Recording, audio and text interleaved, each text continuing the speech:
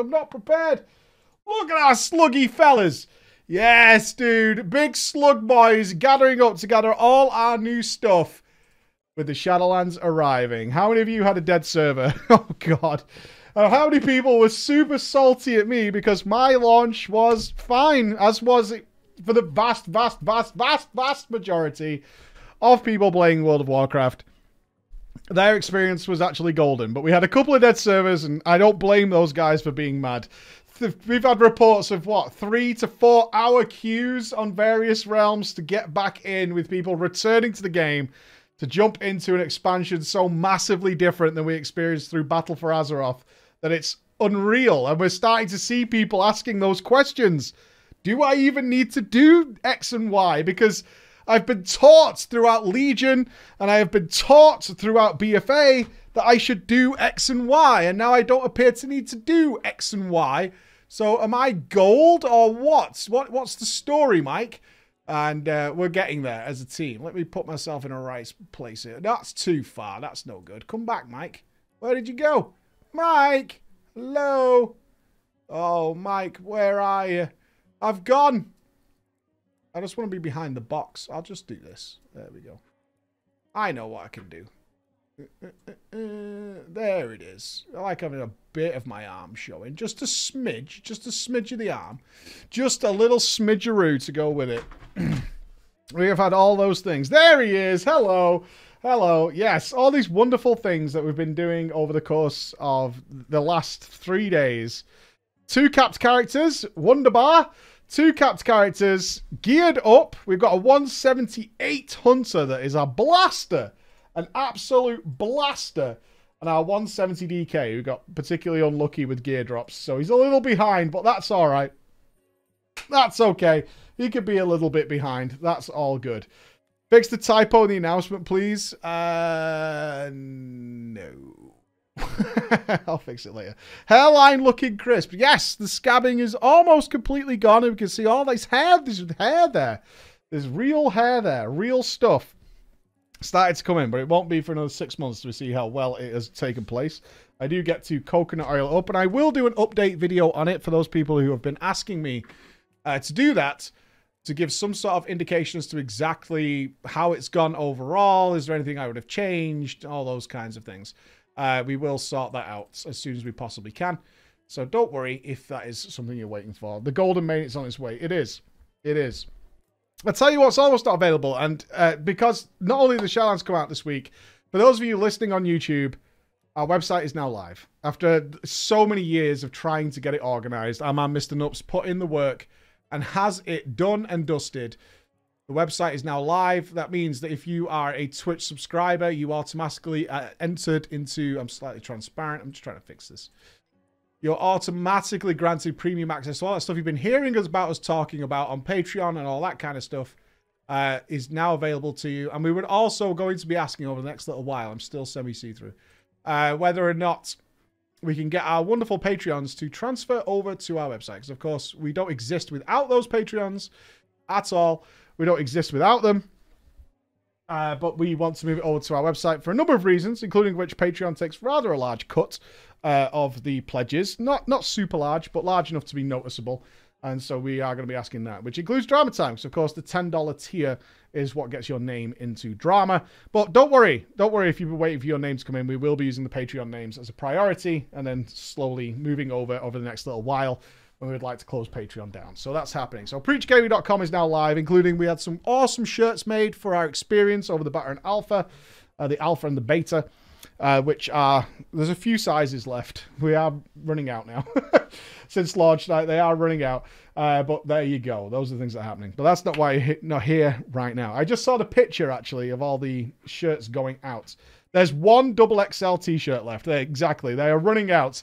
So the link, for those of you on YouTube, the link will be down below to whatever is after. There's one double XL t-shirt left. Godspeed, whoever gets it. What Godspeed. But what I have in front of me right now, is some stories that we just chose because we were streaming right up until this point that we've picked based on the names. The names sounded intriguing enough for us to have a read. We have The Great Purge of 2020. curious. I'm actually going to jump into this. I wonder if this is a story. I'm not quite sure where this goes. I wonder if this is a story of the removal of the dead weight, perhaps? Would be my guess. The removal of the dead weight of the guild, moving into a new expansion. Sounds about right for me. It sounds like something that would absolutely happen coming into a brand new expansion. As the guilds start removing people. So woo! Let's have woo. The story we'll talk about, and we need a guild name. Now, I've got to tell you guys, this is a really edgy guild name. It even includes some funky letters. So, some interesting guild names would be good. Jamie, let's get you in. The Jamie. Let's get the Jamie. Let's get Bran Flakes. The Sluggers. The Sluggers is a good one, actually. I like the Sluggers. The Sluggers is a good one. Wraithen. Put Wraithen in. That's 4. I need 3 more names, actually. Holy crap. A lot of names. Will Muck. 2 more.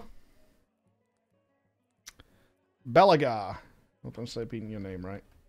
I bet I'm running out of space, aren't I? I am running out of space. Let's see if I find a short one. Kailash. And I'll squish it a little bit. Bit of a squisher. Should be alright. Squish it. There we go. Perfect. Perfect. Shadow babies. Oh, God. Has everybody picked their covenants? Have you committed? Have you committed? Did you feel like it was an important, meaningful choice, or did you know the answer from the start? So many questions I want to ask all of you. But not right now. Right now is drama. Okay. Our friend here, who has written us this story, opens with a request from this wonderful audience here. I am not here to seek judgment. I know what we did is righteous. But we would like advice. We would like advice.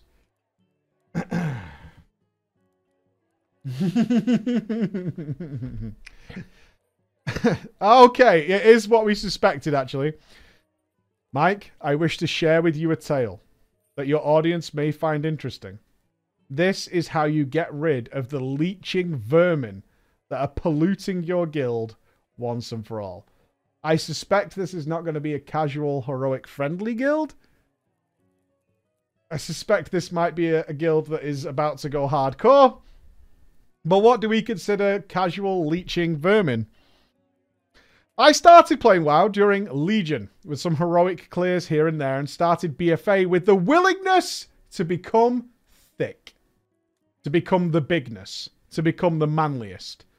I managed to defeat Gahoon Cutting Edge and then joined my current guild because the latter was mainly composed of douchebags.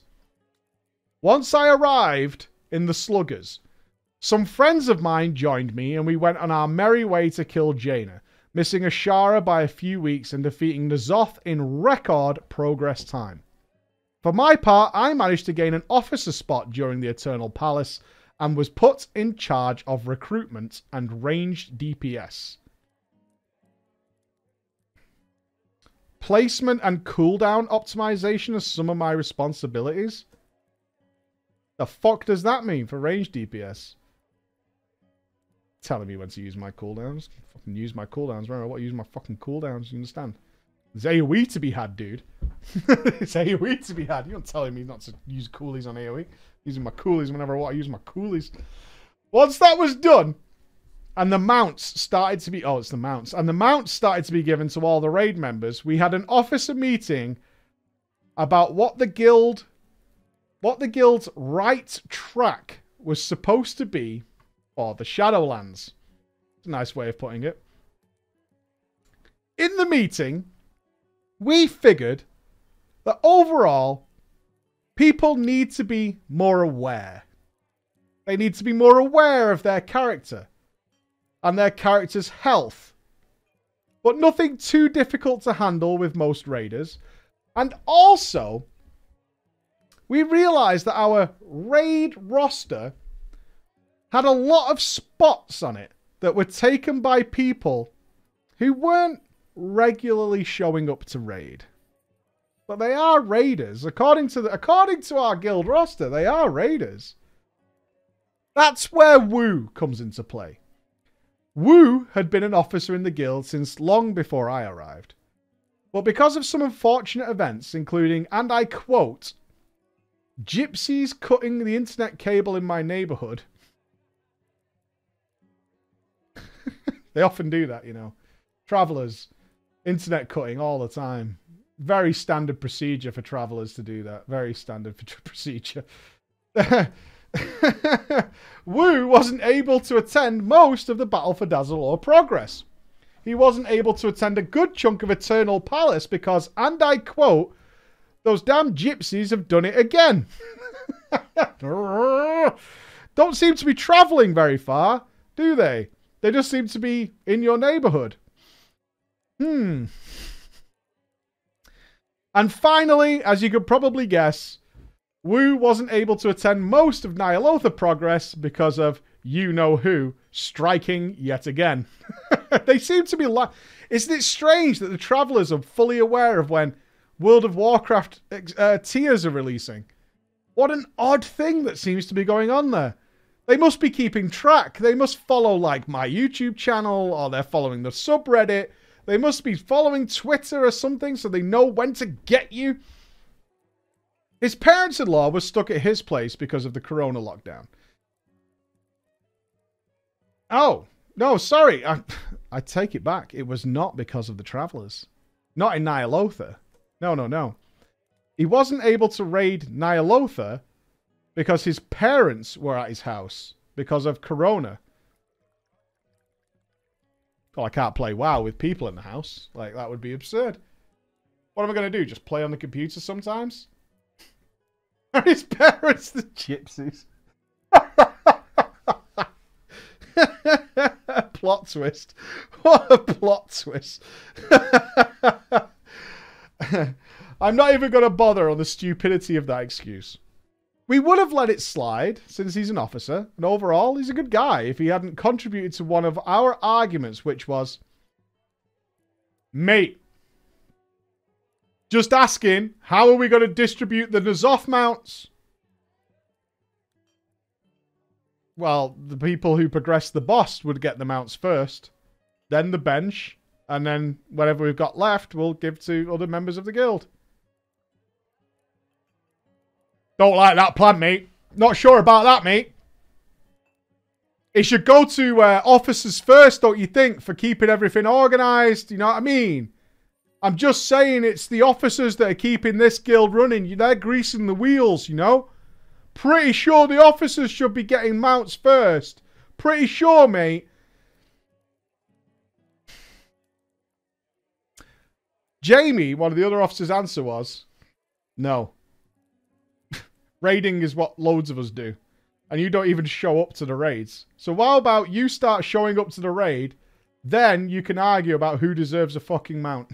I like Jamie. Jamie's a good guy. I tell you what. You show up to a fucking raid once in a while, then you can have a little opinion on where the mounts go. How about that? How about we throw that out there? How about you contribute to actually killing the fucking boss that drops the mount, then you can have a little say in where the fucking mounts go. How about that?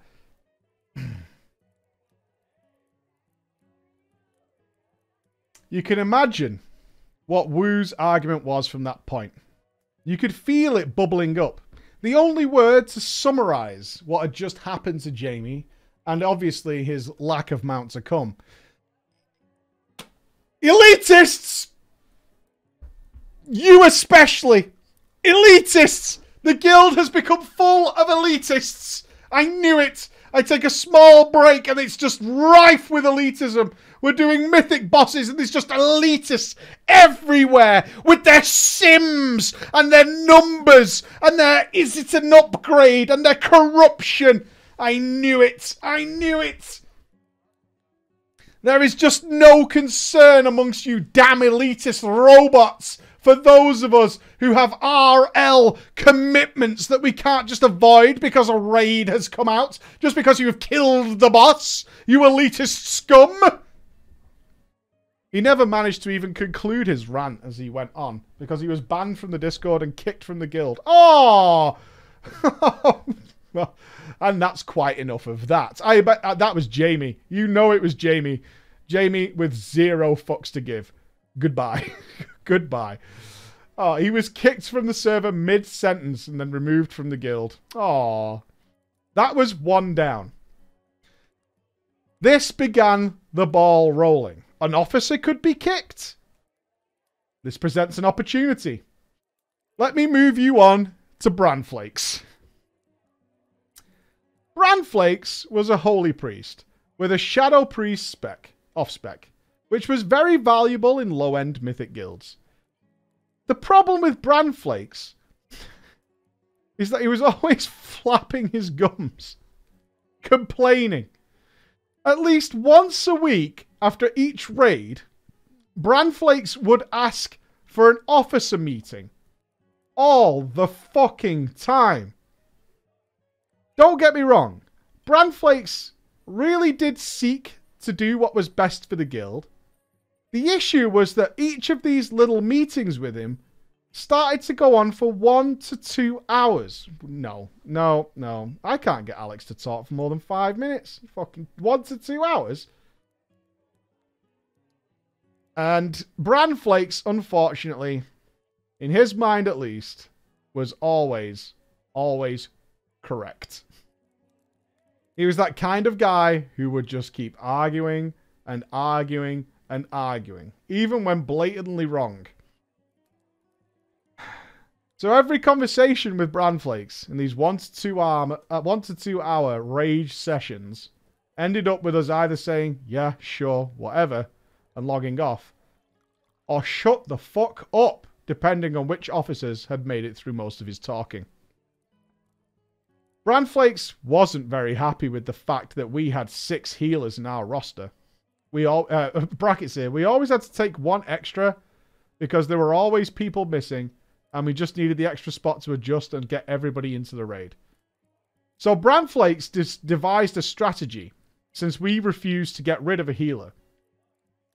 And his strategy was to make one of our holy pallies quit the game.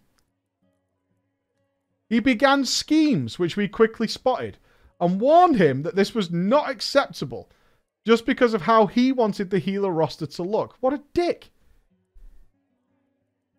In response to this, Branflakes called an officer meeting. Fucking hell.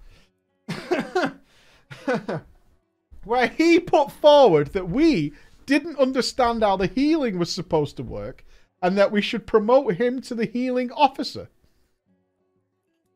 You definitely sound like someone the officer team would like to have in conversation all the time. Of course, the officer team couldn't stand 15 minutes of conversation with him.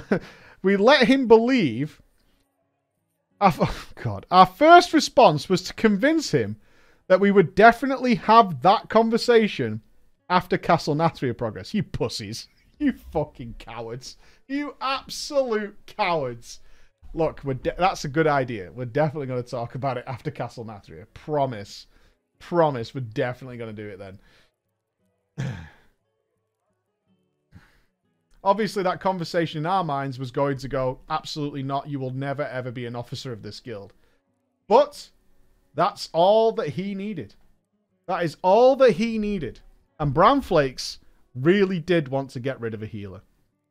The healing officer at the time, oh, they already have a healing officer, was Wraithen. So Branflakes went up to Wraithen and said, I don't know if you... Oh my god, what a fucking asshole. Hey, Wraithen, I don't know if you know this, but I've had a little word with the officers. I'm going to be the officer of the healers. I'm going to be replacing you. I think we should start the transition period during progress.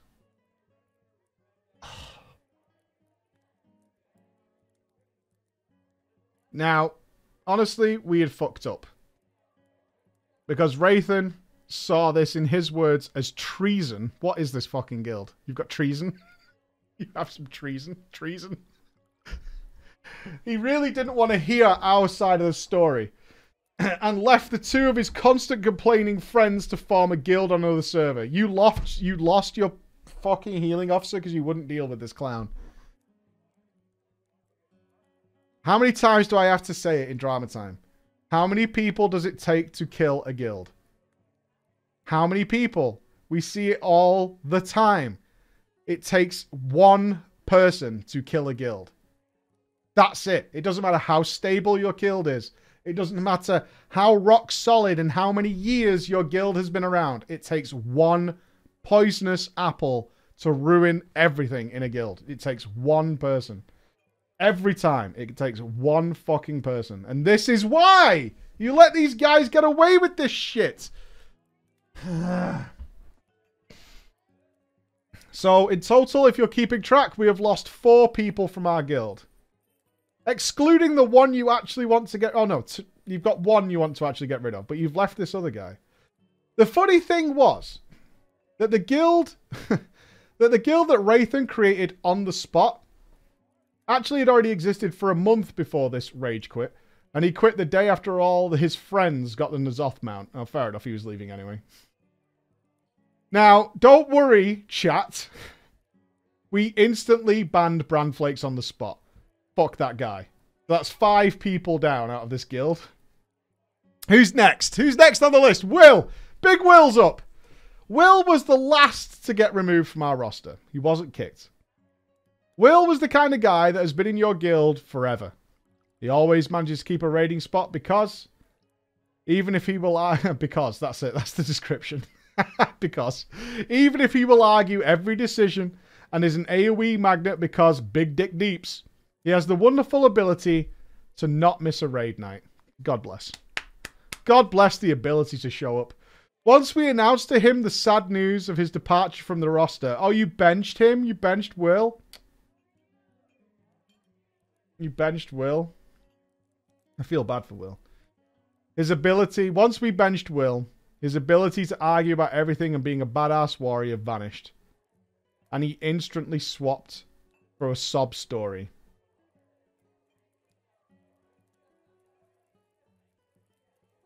In quotes, if you can't alpha your way out, just make them pity you, was his plan. We have known Will for years. 10 minutes after we told him he would not be on the raid roster for the Shadowlands, he said he has a degenerative disease on both his eyes that makes him see everything in double. So that's why he was always being killed in raid. Luckily, I was thinking on my feet, and my reply was, if you see 2 things that can kill you, why aren't you dodging both of them? He never replied. He just left the guild.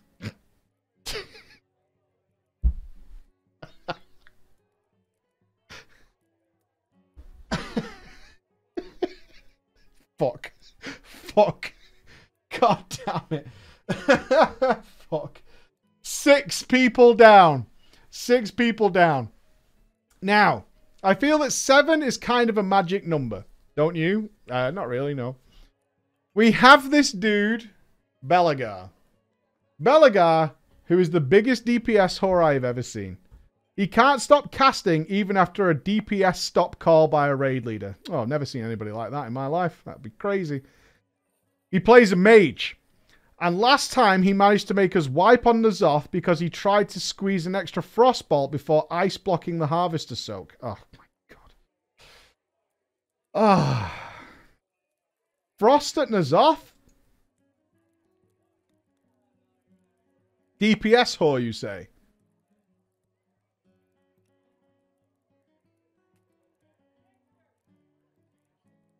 He's always gets hit by corrupted Viscera AoEs because he's casting his frostbolts. And after multiple warnings, he was still doing this shit. During pre-patch? Oh, it could be during pre-patch, actually. Yep, good call, good call. Oh, he's asking for our advice. Oh my. Belegar is scheduled for a meeting this week as we prepare for Nathria raiding. Chat and preach, what should I do? Thank you for listening to my little story. What should you do? Yeah, you threaten with the bench. Not much more than that. There's nothing else you can say. Like, you either kick him or you say you do that again, you're on the bench. You're not reliable. You're untrustworthy. You're a time bomb waiting to go off. You're gonna waste all our fucking time. That's bench-worthy stuff, dude. That's bench-worthy. And if he wants to let the man cast his Frostbolts, it's just a bench situation. Yeah, if he's had a warning, say you're gonna be benched otherwise, or you'll be in reserve, but the rest of the guys aren't going to put up with your shit. It's not about the guy. Here's the thing, right? When you get into these scenarios, it's not about that dude. That doesn't matter. It's about the rest of you guys. That's why one guy ruins a guild. The rest of you guys won't put up with that shit because the officers look like they're not dealing with it. You have to deal with it. You've got to deal with the problem. Otherwise, you good raiders are just going to be like, well, fuck this. Fuck this shit. In fact, he could do it. I'm going to do it. You get those people. Ew, gross. We did not use Kalash in that story, so maybe we can throw Kalash in here. At least he got his Frostbolt in. Aw. Aw. Aw. All right. This one is titled, My Last Letter to a Friend. Now, this one's interesting, because this one's done something that most people don't do, which is they have included screenshots of their character with their proof talking to us in /say. So for those of you who call fake every time a story title is even mentioned, we have the proofs. We have the proofs. Fake. Yeah, fake. Fake, fake, fake. Right, I'll leave one name in to see where this goes. Let's have a little... Gotta be fake. Gotta be fake. What? You provided proof? Definitely fake. 100%. Hello, Preacher, and your wonderful chat. I've been a big fan for a couple of years, and I have a unique drama store for you as the entire thing is written in first person from my perspective. The page length is deceiving because I've included lots of screenshots throughout this proof of my actions. Without giving anything away, a very good friend of mine I have known since high school has removed me off Battle.net and Discord about 6 months ago and has been ignoring my existence ever since. Whether you read this story or not, I am going to send him this exact letter. Except some of the stuff I've written in this shade of blue to help you understand the context of our situation. And after I was finished writing it, I thought it'd be a funny story for people to hear. So quick background on me for context. I was doing cutting edge raiding in Legion. However, I wanted to stop Mythic raiding after being burnt out from Prog and killing Mythic Avatar and Mythic Kill Jaden in Tomb. I started putting my efforts into gold making ever since. I have made a total of 161 million gold in BFA, and through the auction house alone. I have attached a screenshot as proof. We do have proof, so let me make sure I do this without revealing his character name is in it, so let's do it this way. Fuck this guy, what, for making gold? Why? Fuck this guy playing the auction house. What a dick. Alright, so we have total gold acquired, 161 million gold. Most gold ever owned. And we can see here, hey Preach, please read my drama story. So, yeah, he did it. Fuck this guy. Can't believe this guy was like playing the auction house. What a douche. What a total douche dollar. You'd be surprised how many billions of gold are in the WoW economy. I wonder what Blizzard sees. They must have the total. Shopped, Oil Prince, shopped. Oh, here's the names. I wanted to raid with old high school friends at a relaxed pace. Now, Judge Preach and Jury Chat, I could tell you my friend and I are both guilty. But all I want to know, who is more guilty? Okay. Who is more guilty? I haven't pre-read these stories, by the way, because we were streaming all day. So I don't know where we're going with this. So we need Kalash. We need 2 names for this one. And then there's 5 names who are barely mentioned. So I'll grab names as we go from our audience. So what's your name there? I'm going to go with Joe West. Hopefully you will know who you are. Okay. I'm going to go with Joe West. We'll pick them as we get to them. So there's two names that are two main characters, and then there's names that are only mentioned 5 times or less. I'm the author, okay. I only refer to myself a single time, and there's another guy, a friend who is mad at me, and okay, so we have the friend. I am saying you in this entire story. It's not worth giving him a name since I only use his name twice. All right, all right. Is this the start then? Okay. TBH, I find it comical how this was one of the last messages you sent me. All right. Okay, so this is the final message when they were trying to... This was a text message between the two, where he was trying to contact this person to find out what the hell was going on. So we have this evidence. Something to works, don't play it. And that's coming from a person who bashed World of Warcraft at its bad parts and praised it for its good parts. I will, however, read everything. So this is the person. This is the person he's trying to talk to. I will, however, read everything you have to say, so you know I'm not upset. Yo, why did you remove me off Battle.net? Next day, yo, question mark. Okay. All right. I'm a little worried where this goes. And here we are. Okay, so this is written in a letter to him.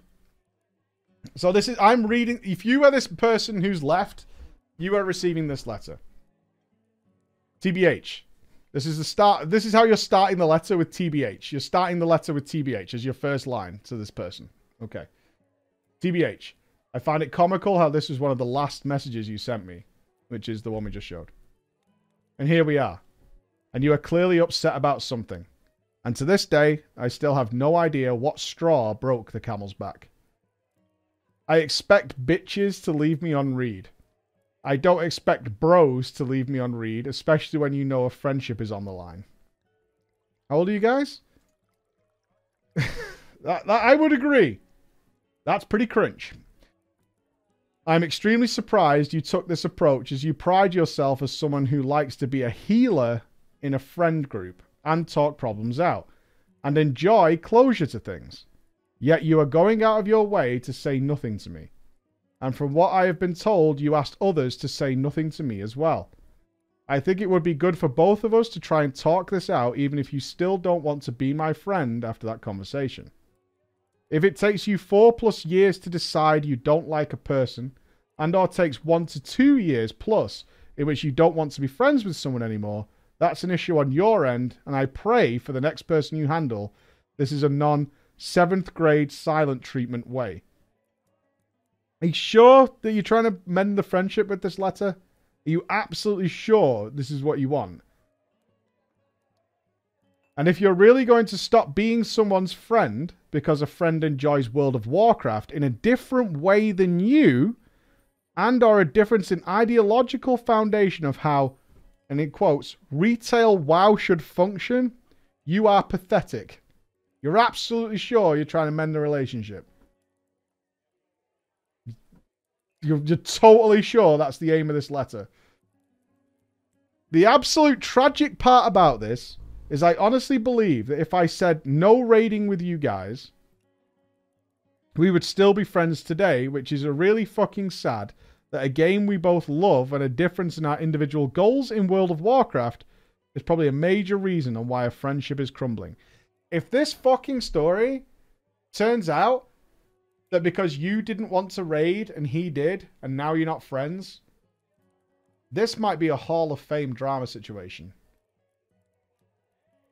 If that's what it is, I don't know what it is. I have no idea. If that's what this turns out to be, that like 6 years of friendship or whatever broke up because you went, do you want to raid? And you went, no. And that was it. This could be Hall of Fame. Okay.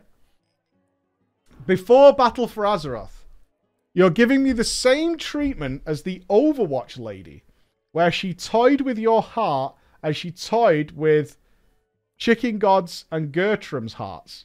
She pit friends against each other, and she catfished all of you. I remember you saying something along the lines of, I'll always talk problems out unless it's something like what she did or worse. What happened with the Overwatch lady? I'm curious.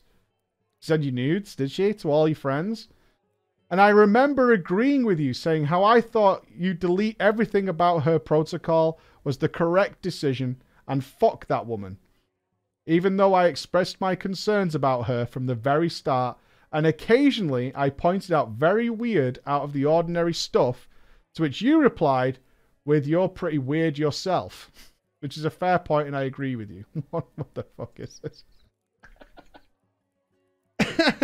And you even told me sometimes you just don't get it, man, with women. You just don't know women, dude. You just don't know women, dude. Sometimes they look different in pictures. Sometimes they got brown hair. Sometimes they got blonde hair. Sometimes they look completely different. You don't know, man. You don't know women. Not like I do. Get on my level. And you also said something along the lines of, "Hey, I hope you can find someone as special as she is one day." Oh my God. I like the Overwatch lady. When in reality, she was nothing like the pictures she was DMing you, because they were 10 years outdated, and she is currently munching on top of the fact you live in New York and she lived in what, Florida, maybe Georgia? I don't know. It was like over 1,000 miles away or some shit. I knew she was bad news from the start and got as far away as I could from that situation. Are you cringing as hard as I am? Because it's amazing. I love it. We're going deeper. Plus, as you know, around this time, I was having a surprising amount of intimate talks with Massey. So I was in Discord with her while she was unfolding. What's unfolding? Ooh, is that some Zoomer word for getting your baps out? Unfolding? Oh my God. Massey, you were unfolding? Were you? In Discord, you were unfolding, bro? Don't unfold, Massey. You fold that shit away, yeah? Keep it folded, all right? I don't want to see that. Unfolding. Is that? I think that's some Zoomer Baps word. I don't know. Tig old bitties. And even after her doing those bad things, you told me you talked to her after you had a couple of days to cool down to discuss why you two should not talk. After you learned the truth behind her motives and actions, it made you, and I forget the names we used earlier, so I'm just going to mix more in, Casual and Shalena, legitimately depressed for months. Damn! This Overwatch lady really got your hearts, huh? Fucking Overwatch lady, kicking it. That's why I wasn't surprised when I heard that you started talking a lot with Massey a month after you got catfished. Did you unfold with the other guy, Massey? You didn't. You dirty, folding bastard. Unfolding with another man. Even though you knew I was still intimately talking with her, and that I had told you, I'm going to vomit, and I had told you I called dibs on Massey. How do you feel good, Massey? Do you feel good? You gotta be some kind of lady, Massey, to get called dibs on. Jesus fucking Christ. I know, man. It continues, though. I found it odd that she was having sexually intimate conversations with me and also sometimes talking to you. When I brought it up with her, she told me that you were just depressed and you wanted womanly advice and there was nothing to worry about. Naturally, in 99% of circumstances, I knew this was something I should be worried about, and I'll tell you why I wasn't worried at all. At this point, I already had decided in my mind that I was not going to pursue Massey as a girlfriend and was going to tell her I didn't want her anyway. You're pulling the I didn't want her anyway card? Fucking hell. And I was going to tell her it would be best if we stayed friends. But I saw it. Oh, he's big braining it. I saw it as a unique opportunity to see how things would unfold. Will you please stop unfolding? I beg of you to stop unfolding. Massey stopped initiating messages with me less and less, even though the quality of our conversations had not changed. And I assumed she'd started talking with you more and more. Then I found out you lied to Shalena and to Chicken God, saying you were visiting a friend in Chicago, when in reality, you went to Texas and visited Massey. Obviously, we all assumed it was for Pound Town.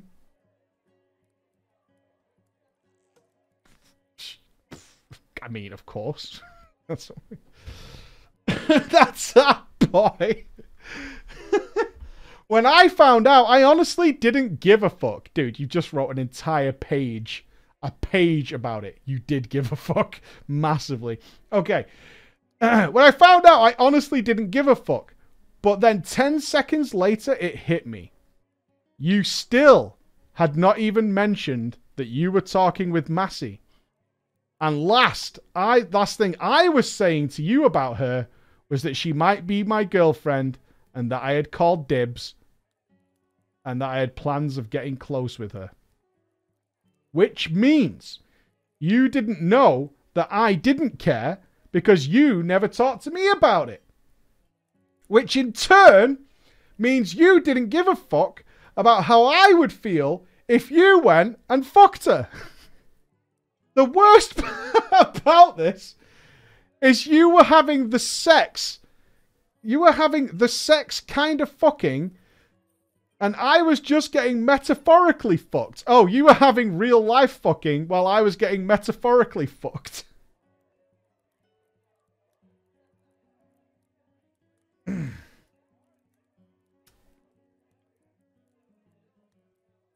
A couple of days later, having the sex, a couple of days later, you asked me what I thought of the Texas situation. And I said something along the lines of, I don't care that you went to go fuck Massey. In fact, the only thing I'm mad about was you never talking to me about it until afterwards. Massey is just some random e-girl. I never expected much from her, you little slag, Massey. But I expected more from you as my friend. You had told me that's fair, and you would work hard to earn my trust back, especially after how chill I was being about all this. I feel like I made a bro move by letting that go under the rug, and that alone should be reason enough for you to have a conversation with me on why you're ignoring me. However, I think you are ignoring because of multiple small moments. The part that makes me sad is I think most of those frustrating small moments were our conversations about World of Warcraft. Which is far more important than Massey and where your dick went. In fact, the first negative friction we had as friends was when I was explaining my concerns with playing with you guys in the first place. If you recall, before any of this started, around a month before Battle for Azeroth launch, I explained my goals to get ahead of the curve and do a plus 10 key. This can't be real. There's just no fucking way. To do a plus 10 key most weeks. And also explain my main concern of, even though we have been IRL friends for years now, I was Horde and you guys were Alliance, so I had never raided with you guys before, and I had doubts that we had the same goals.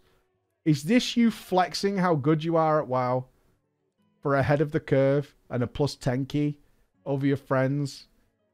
And you're worried they're too shit for you? Is that what this is? We're going to bypass the facts of the sausage and the hot dog. And we're going to this. He's calling dibs on ahead of the curve. Okay. You especially sounded insulted at this. And even started yelling something along the lines of, you just don't get it, man. If you're that concerned, just don't play with us. We're good players. And I know we aren't playing World of Warcraft that much right now, but when BFA lands, we're going to smash content, get curve, and do a plus 10 weekly key. So stop being pessimistic and come raid with your bros. It's a fair shout. With the rest of the friend group agreeing, this was a red flag in my eyes. Have I gone crazy? Where's the red flag? Where? Did anybody see it?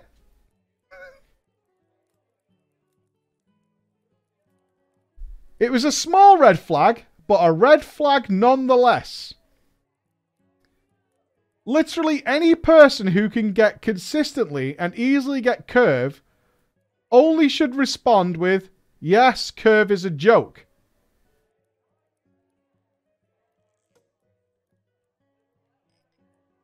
Instead, he replied with, yeah, we don't play a lot right now because the new expansion's coming. And when it's out, yeah, of course, we'll get curve and do a +10. It's not looking good for you, Arthur. I'm not going to lie.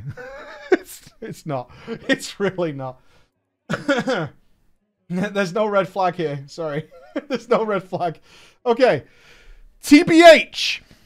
TBH. In that moment, it's not to be honest, it's actually TBH. TBH, in that moment, I thought to myself, I have seen the achievements of most of the people in the raid roster, and it should be good enough to get curve. And I have tens of millions of gold. In the long run, losing out on 2 million to faction change and server transfer to raid with IRL friends I haven't raided with before sounded like fun. Especially with the years of your repeated boasting about your prop paladin success stories. And the successes of what you had named the high school raid team.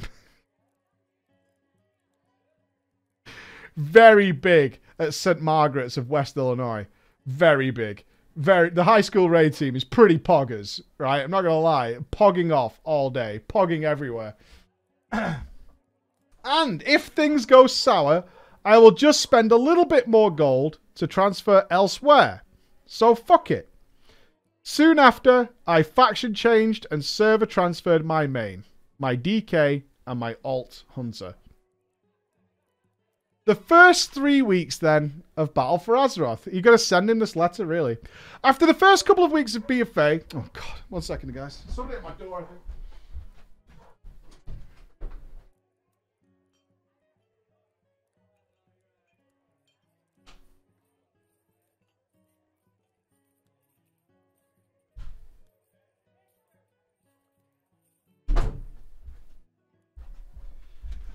Okay, I need to read this. The first 3 weeks of BFA. After the first couple of weeks of Battle for Azeroth, I noticed something. That most people were becoming frustrated with me. It was becoming very apparent that everyone had done exactly 0 research before BFA released. And most people were straight up not playing their class and spec correctly. And not realizing the importance of choosing the best Azerite traits as well as the best talents. To help combat this, I sent all of you links such as raid bots, hero damage, blood mallet, Warcraft logs, and videos from Fat Boss TV for the upcoming raid. And people did click and look through those links and somewhat used them as a reference, which was met with thanks and thank yous. At first, in brackets. Very quickly, the thank yous for providing knowledge and resources turned into friends shouting at me. I don't give a fuck, dude. Just let me play the game.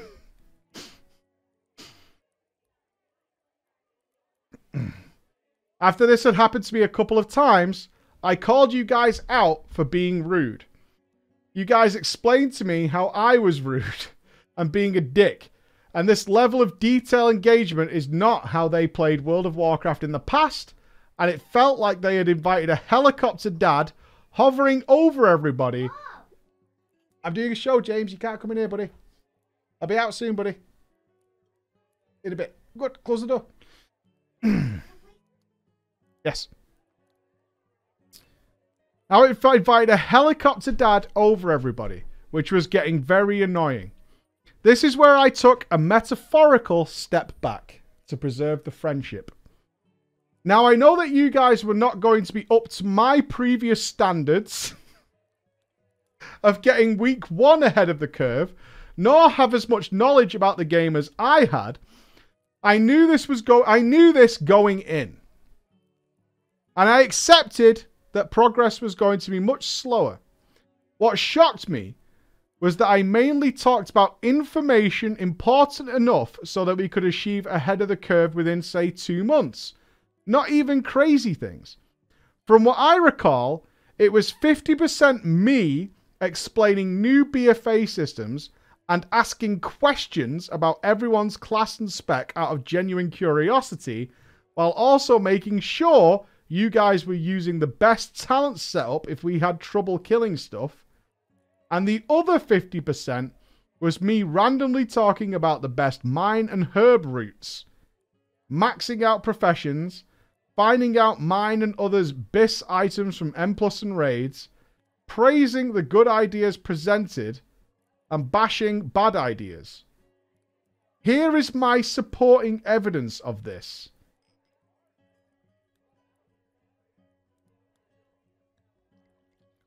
Okay.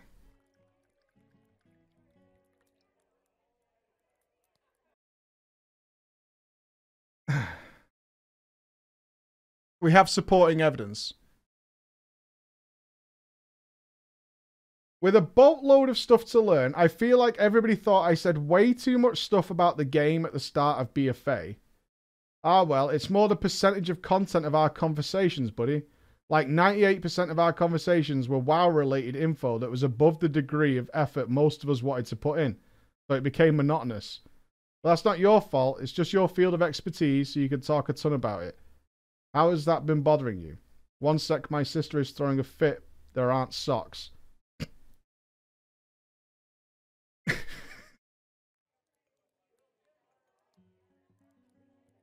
Our author says, I promise I was not using my sister's socks for any reason. I don't think any of us suspected that. I think your sister can't find any socks.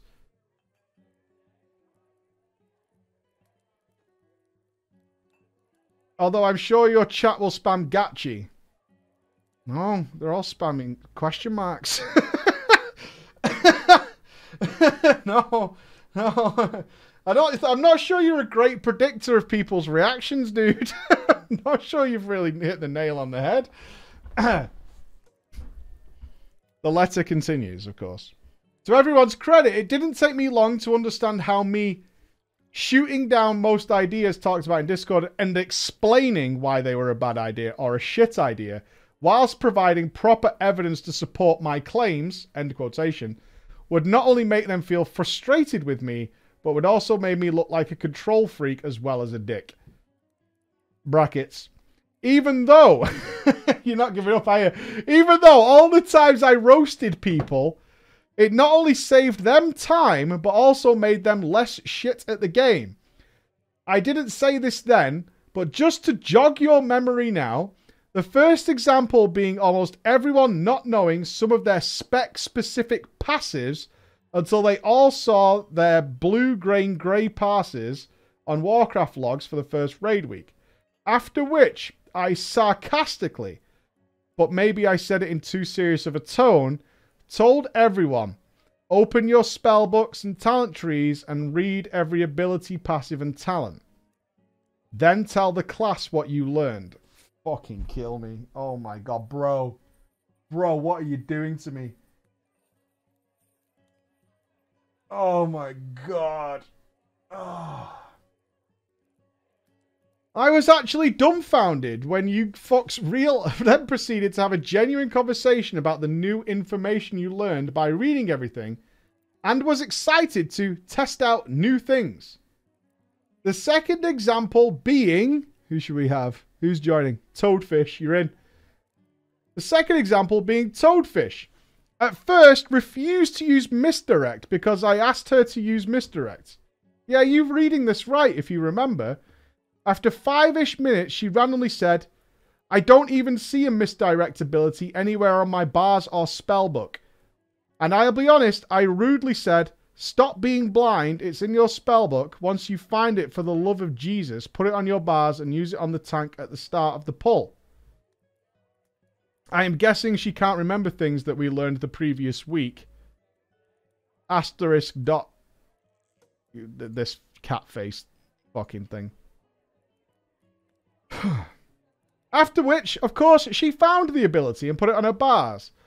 to then, on cooldown, use Misdirect on her pet and kept complaining how her pet keeps dying and how Misdirect doesn't deal any damage. To which I said, Misdirect doesn't deal any damage. You are misdirecting your pet when you need to misdirect the tank. By the way, I was the tank, so I could see she was doing it on her pet and not me. She then said, I'm just going to take it off my bars because I can't be fucking bothered. At this point, I stopped caring and moved on.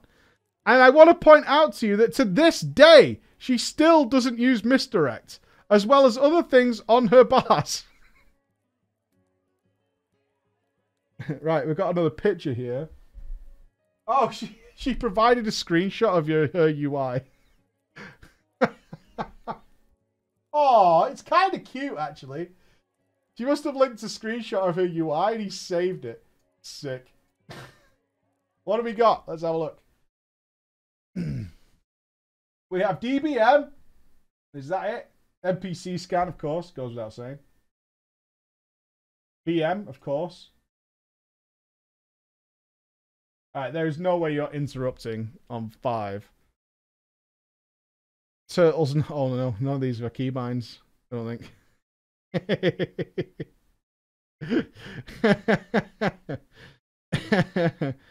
Oh no. It's beautiful. Beautiful. I love that you're still looking for Misdirect on the bars to this day. I thought to myself, everyone's gaps in game knowledge and utility to perform was a lot worse than I expected and anticipated, and is probably another red flag for me to just hop ship. I also thought to myself this was still less than 30 days into the expansion, maybe people are having a rough start. I again, metaphorically, you're not metaphorically, you've used that word wrong every time, took a step back in the conversation and I apologized to everyone for giving them information overload. As well as I apologize for being mean and being a dick. I said my intent was to help prepare people by giving them the necessary tools and give constructive criticism, when in reality everyone just thought I was being a control freak dick. To which you guys said, even though I was right with most of my critiques, it felt shitty to constantly hear that our ideas were shit and that I single-handedly was sucking the fun out of the game. You're sucking the life out of me reading this, I tell you, bro. I agreed. And I apologized. I also said, I am going to change. I'm going to change. Okay? He's going to change. We're making a change. I will change my approach to better accommodate everyone. I said for the future I wouldn't comment on WoW-related things unless I was asked directly, or if people were straight up doing a boss mechanic wrong. You guys said something along the lines of, thank you, that's all we want. And you guys also apologized. Alright, so you cleared the air at one point. Everyone agreed to put their best foot forward so we can all play and enjoy the game we all love. Namaste. At this point, I was genuinely sorry for my actions. However, oh god, as terrible as this is, I thought to myself, I really don't think I'm the problem here, but nobody likes a helicopter parent. So let's just see if people can figure out stuff on their own. Also, it might be funny to watch people fuck up.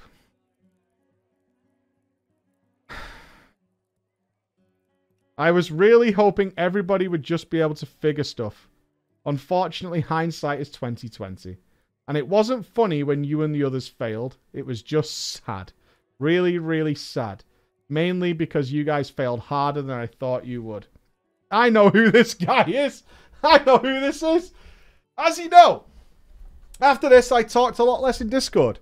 But I got the increasing feeling that people began to dislike me talking about non-WoW stuff too. Please don't be anime. Please don't be anime. Please don't be anime. Half the time when I started talking about anything, it was met with blaring, I don't fucking care, into my headset. And I was very tempted to just jump off the sinking ship. But I'll tell you why I didn't hop off the ship. It's because... but I'll tell you why I didn't. I'll tell you why I didn't take that hint. It's because half of this friend group was not good at playing WoW. and the other half was in a weak spot mentally. Half of this friend group still could have been hurting and maybe even still depressed from the damage caused by Overwatch Lady. Oh, she's back! The long-term trauma of Overwatch Lady. The return. Everyone who fell for that siren's call were also the same people who were the loudest in Discord, and I did not think that was by coincidence. And Massey, good God. I didn't want to even imagine... Oh, it wasn't Massey. Massey was someone else. I didn't even want to imagine the pain of unironically being catfished, and you being at the epicenter must have felt so fucking pathetic. That being said, from my perspective, me hopping ship seemed like the unhomey-like thing for me to do. I can't leave the guild. That's unhomey-like. Very unhomey-like, actually. So I decided to stick it out a bit longer. For the boys! For the boys! Even if it's got to be a rough ride, okay? Uldir is released week 4. Week 4 to 6. Now let's talk about Uldir. Whoever you're sending this to is never going to read this. Just direct him to the video. If you remember, we one-shot the first boss on normal. Count it! Slap that ass. And TBH, right before the boss kill, I thought nothing of it. This boss was a joke, especially on normal. What surprised me was after the boss kill. Everyone was too excited about one-shotting the first boss, and even you yelled at me, "Welcome to the guild." They're having too much fun?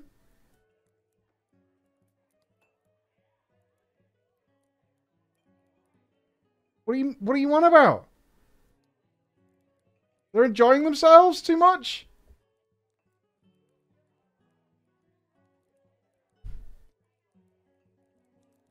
It was that in this moment I had an epiphany. I could see the future. There is no fucking way we are getting ahead of the curve. I didn't even respond on Discord because I didn't want to kill the happiness vibe. You've killed mine. I'm fucking depressed. I wasn't even there. I wasn't surprised when we then wiped on normal Mother 4 or 5 times, nor was I surprised when we couldn't kill normal Vectus. Other than that, the first 2 weeks were fine. We got 5 out of 8 normal and 2 out of 8 heroic bosses died in a 2-week period. And it seemed like me keeping my mouth shut was working. Honestly, I was glad that people were actually figuring stuff out on their own, and I had to do less work. It was a win-win. This is until Heroic Fetid Devourer. He's a stompy boy. We are three wipes in. And I noticed healing was low and tanks were dying. It was getting late and I wanted loot. 3 wipes. Ain't no guild survived 3 wipes. I noticed that you were dying the most. Mainly, you were dying for not using health stones or HP pots on top of not using your defensives properly. I was checking the logs mid-raid.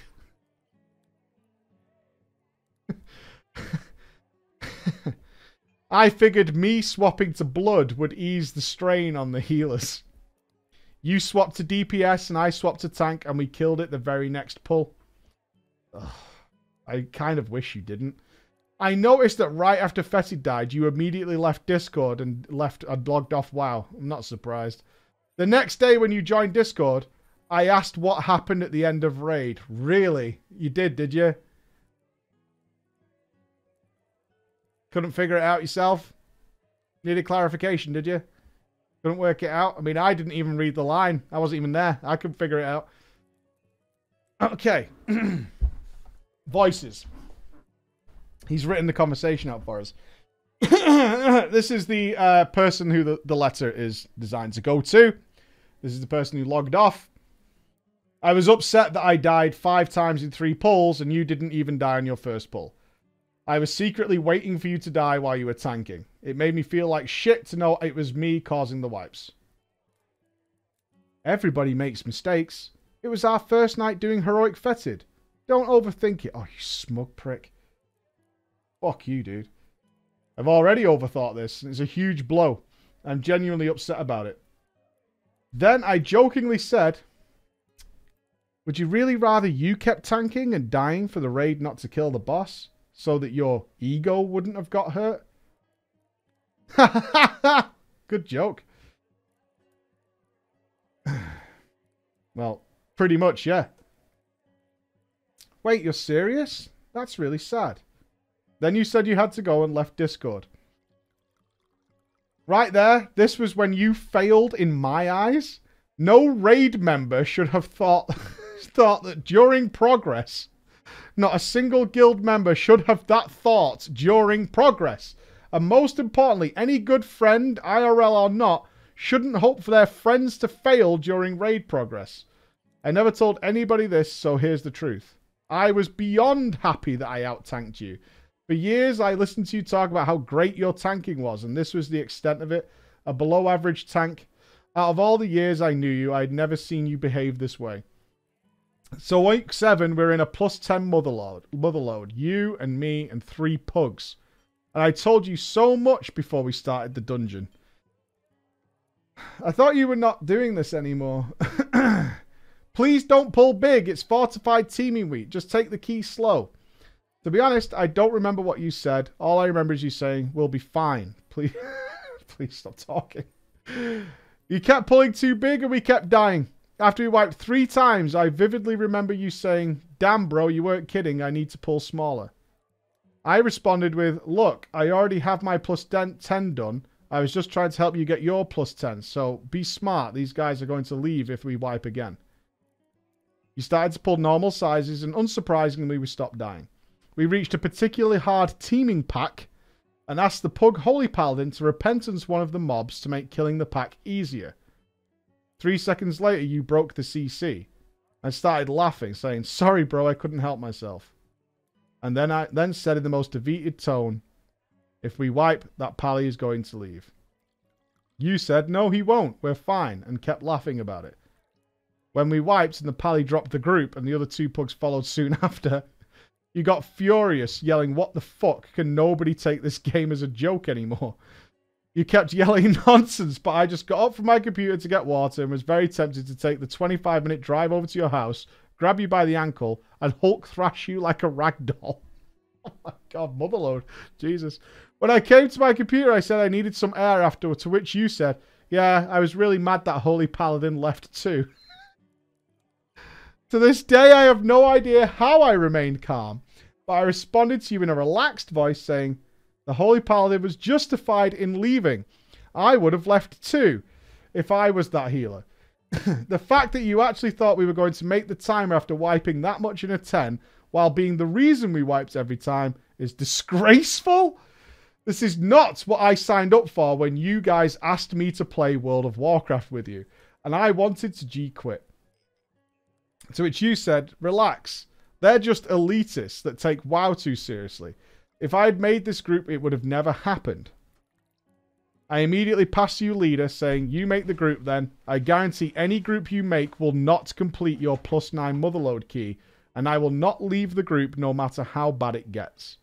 I saved a screenshot from that group. I am so sad that I was correct. This was easily the worst Mythic Plus experience I have had in World of Warcraft. Look at the death counter. 201. By the light. It is 201. Yes, please don't do that. It is 201. We are in the midst of possibly the most insane tale in the history of World of Warcraft ever. What's happened? It's bad. Absolute madness. Leave me to it, though. There we go. We have a 201 +9 motherload. Did it, though?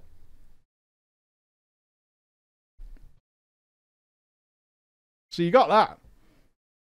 We've got that going for us. We got that. The next day we raided and we killed Fetid with you tanking and you didn't die. Then we got hard-walled by Zekvoz because nobody could run out of the raid with beams. Week 8, nobody showed up for raid or logged in except for Shalena and I. Week 9, nobody showed up for the raid except for me. I didn't care though. Both weeks I joined pugs that were better than this high school raid team.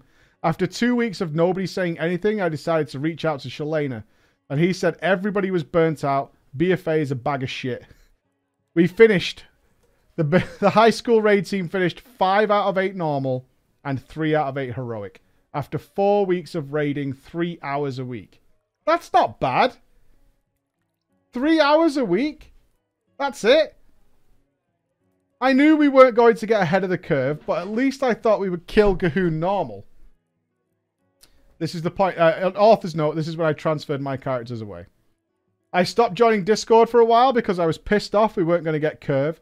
And just about every time I entered your guys' Discord, it was met with a blaring fuck retail, to which every time I responded, yeah, the game isn't a great spot right now, but I'm using gold to pay for my subs, so it's still a great free-to-play game for me. And that was usually enough for you guys to stop banging on about how bad World of Warcraft was. Oh god, you know what's coming. You know what's coming. The Saviour!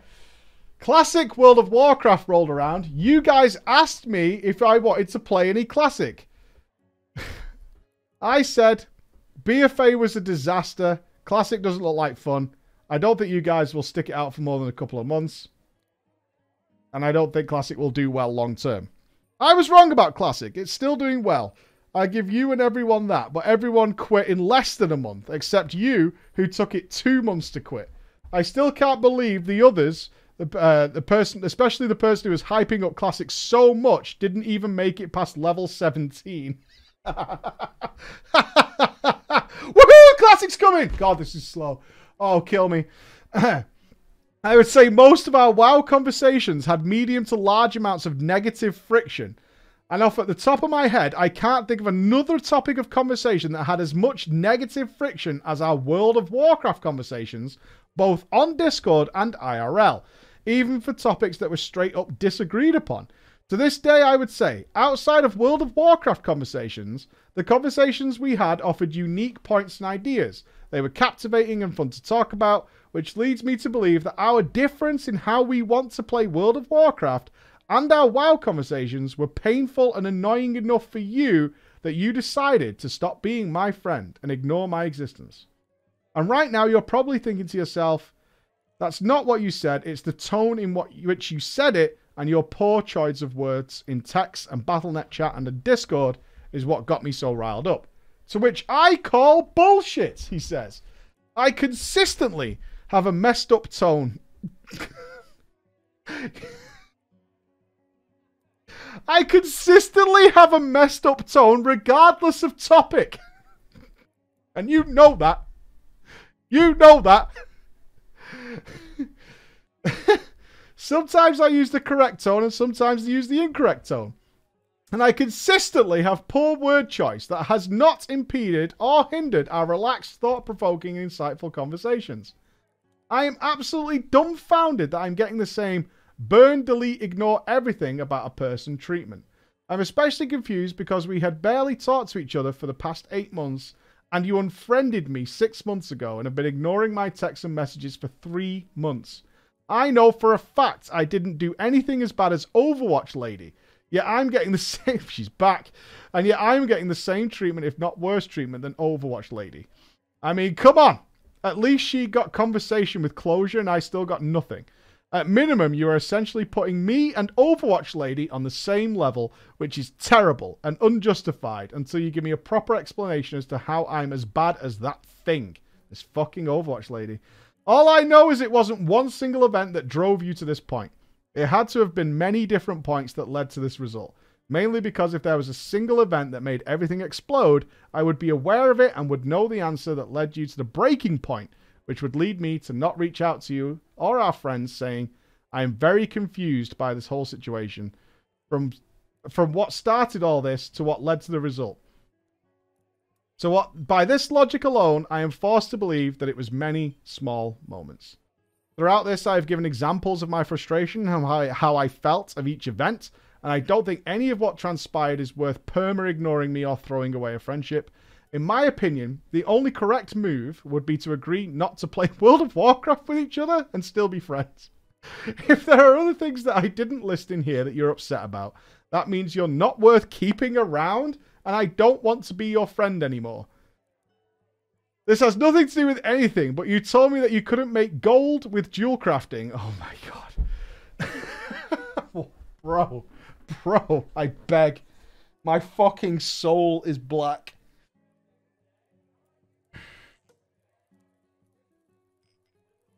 Oh my god. Oh, Jesus. I'm not sure how much more I can take.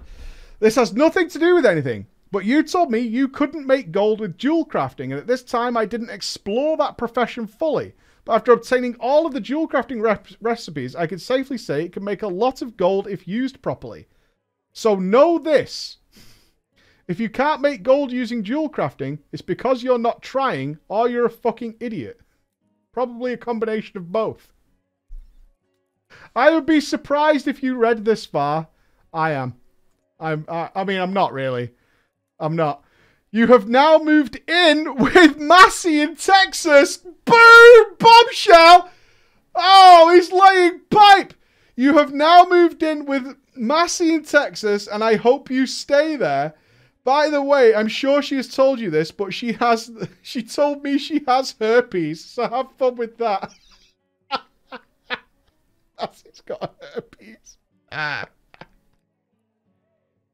Massey's got herpes. Oh no, she's got the peas, man. Massey's got the peas. Oh, fucking hell. I'm burning our bridge of friendship. P.S. Oh, you get really aggressive at the end. You're all over the place, dude. P.S. Just remember this, fuckboy. Massey initially went to Shalena's stream because she thought that he was hot. Then she set her sights on me. I am assuming that after she found out that I called dibs on her ? To this day, I don't actually know why she started talking to me. Yeah, it was the dibs. That's what it... Yeah, she found out that you called dibs, so she just came running. Like women do. That's how they work. They check. Guys, who's called dibs on me? You. Well, there we go. That's how they work. That's how I got my wife. I just walked into the bar and I went, dibs. And all the other guys went, well, there it is. Done. And she came running over, dropped to her knees. Easy claps. And then, I actually don't know why she started talking to me so much. Then she went to you. You were her third option and you ended up moving in with her. Remember that. Here are some screenshots she sent me on Discord to prove why I think she went after me in the order she... Maybe he's right. Who knows, man? Judge, jury. Who is more guilty? You! You! 100%! Don't even... I'm not even waiting for chat. You! What the fuck, man? You! I have to assume every step of the way that the authors of these stories exaggerate things in their favor. Very rarely do I read a story where I think anybody wrote it back down the line. And I think you did that here. What is going on? I don't know whether... I don't know. There could be a number of explanations for this. I'm not going to make assumptions. But Jesus fucking Christ, dude. We need some help with reading social cues. Big, big help. Massive help.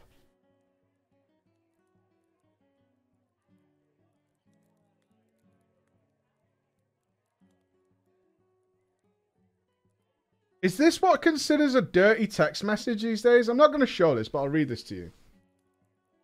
This is apparently from Massey. Is this your flirtatious talk?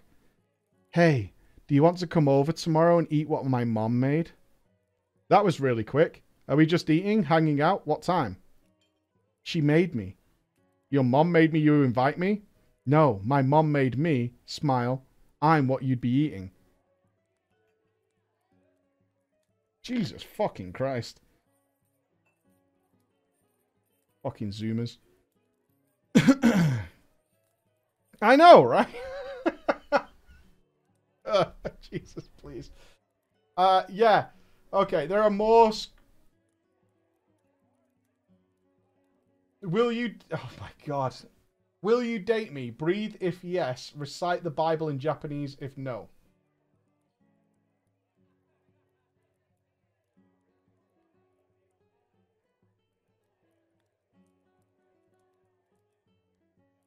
Jesus, take the wheel. Jesus, take the wheel. Yeah, I don't know the age. I don't know anything. But who is more guilty? You are, by a long way. By a fucking long way. Uber guilty. I'm pretty sure, look, based on all the evidence I have, which is your story, I'm pretty sure your mate just fucking found a girl that he was into and he just moved away. And he was just like, goodbye. And he's like fucking an eagle soaring across the valley right now. And that's it. He just was like, peace, I'm out, I'm gone. That was exhausting. With the herpes. He's an eagle soaring. Burn this story. Burn it to the ground. I don't even know how to conclude. I'm not even going to lie to you guys. I don't even know where we go from here. Like, as a species. That was delete the VOD. Delete the VOD.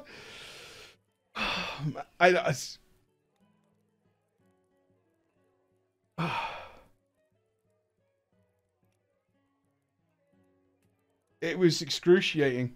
Did you send? I would love to know if you're watching this, you are guilty. Did you send him this? Did you? Did he ever reply? I would love to know. I would love to know. Sweet everything.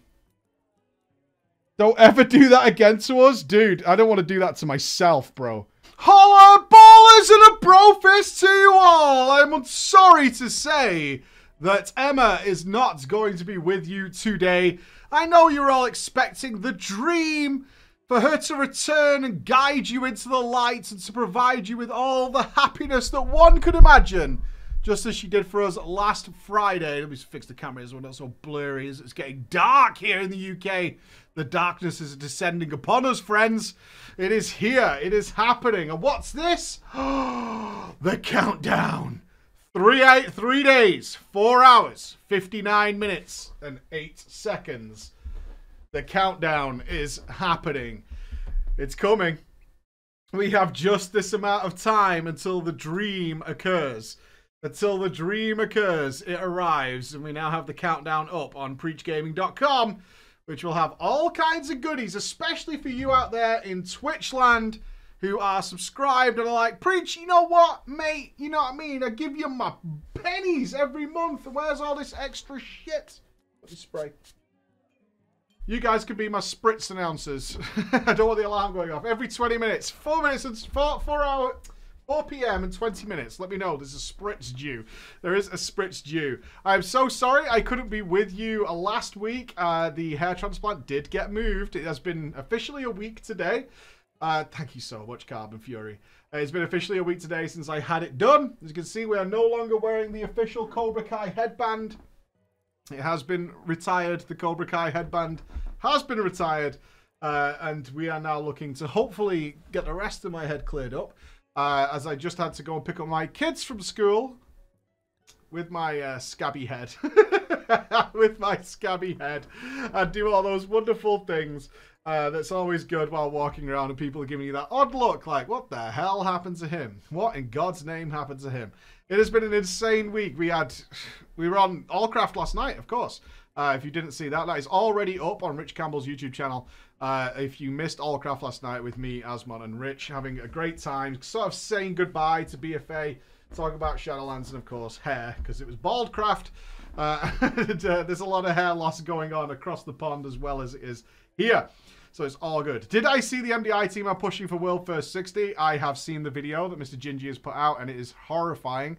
A masterpiece in many ways. A masterpiece in many ways. So it is one of those things that, yeah, I did see. So Emma did come for us last week, but that's not what we're going to do today. Monday night, I will reiterate it just so guys let you know. Monday night, when the Shadowlands launches at 9 p.m., our stream will come up. We've got a big celebration. I'm sure you've seen the YouTube video or Twitter. We have so much stuff to give away. We're going to have a big party to get that leveling going. We'll be with you through the night to have some fun, whatever your entertainment is. And of course, with the website also launching on Monday, for those of you who are not Patreons of ours, you will have access to all those cool interviews you've been hearing about with people from the original Nihilim Classic, Roger Brown, Scripe, Zalgradis, one of the originators of World of Warcraft content creation, Zaryu, best mage in the world. All that will be accessible to you on that day, along with a bunch of other stuff that is going to be on the site for you. So you will have all that stuff. It should all work, right? It's going to crash. Look, let's just be honest. It's definitely going to crash. Something's going to happen. Something's going to go fucking wrong. There is no doubt whatsoever. There is no doubt whatsoever. And our mouse pads will be finally up for sale. The final 40 of them will be up for sale for any of you who are after these original big giant mouse pads. Although we will be giving one away on Monday. Yeah, poor Nups. Can we give Nups a collective cuddle? I haven't even heard from him from like 3 days. I actually just checked in with the team to see if everybody's okay. Because Chris and Nups are just balls to the wall doing stuff. They're so busy trying to get it working. Make sure everything is right. So collective cuddles to Nups, who's built the site, along with Bex contributing a lot of stuff as well. So yeah, it's definitely going to die. It's okay, Mike. We forgive you for now. We forgive you for now. But that's not why you tuned in on this fine Friday. I am certainly, ready for bed. Because I've only slept 2 hours in the last 24. So we want to have some fun. Does anybody remember these? Does anybody remember this idea of Blizzard's? To up the skill level of the people you meet in day-to-day life. You might remember it. You might remember this idea. This idea that was to lock you out of doing various content until you have proved yourself. A fine idea. A fine idea. Players will prove themselves. Didn't really work, as the story goes. Didn't really work. As far as we know, what I think actually happened, and maybe you guys have got different theories, is I think a lot of people couldn't do the Proving Grounds, and they spent a lot of the expansion relegated to like normal mode dungeons. Was it Heroic you weren't allowed to do until you'd done Proving Grounds? I think it was, right? You weren't allowed to do Heroic until you had done Silver or Bronze, or something like that. And I think maybe a lot of players literally got languished. I would like to check that out. Maybe it didn't happen. I actually don't know. I actually have no idea whether that actually happened, but I suspect it might have done. Unless it was just became a tedious thing. Who knows? I would love to know the actual answer to that. Bye! Whoa! I wonder if I can clear that green up a little bit. Let's have a little quick look. Just, I don't want to mess around with it. Oh, there we go. That was easy enough. Well, that was super easy. Okay. That's all good. I did them on my Felder. It wasn't that hard. No, they weren't that hard, but they're not that hard for you. How do you level a character that gets to this point of being able to do Proving Grounds? A lot, actually. During the era of the Proving Grounds, a little bit of history lesson for you, I was contacted by a lot of people who could not do them. And what I was doing them privately, while doing a little bit of commentary to help them, and then sending them the YouTube videos privately. I would upload like a little 10 minutes of me doing the Proving Ground, how to do it, on whatever class they were stuck on, and then sending them a little private YouTube video of how to do it. So there were a lot of players who could not get past the Proving Grounds. So, let's see. What a guy. Not really. I felt kind of bad. Like, there was an elitist element to it. I was like, God, they're so easy. Like, Bronze especially was so easy, but some people need that little bit extra help, and if I can do it, fair enough. Well, here we go. Let's get started. So let's have a nice fun Friday. Hello, Preacher, and the masters of the chat. You are the masters now. I am a returning author that has lost his guild because of War of Law and an unfunny French person. You usually tell stories about people getting better, growing at the game. In a few sentences in a bigger story, and it feels like a monologue while Live to Win plays in the background of the inspiring tales of these players.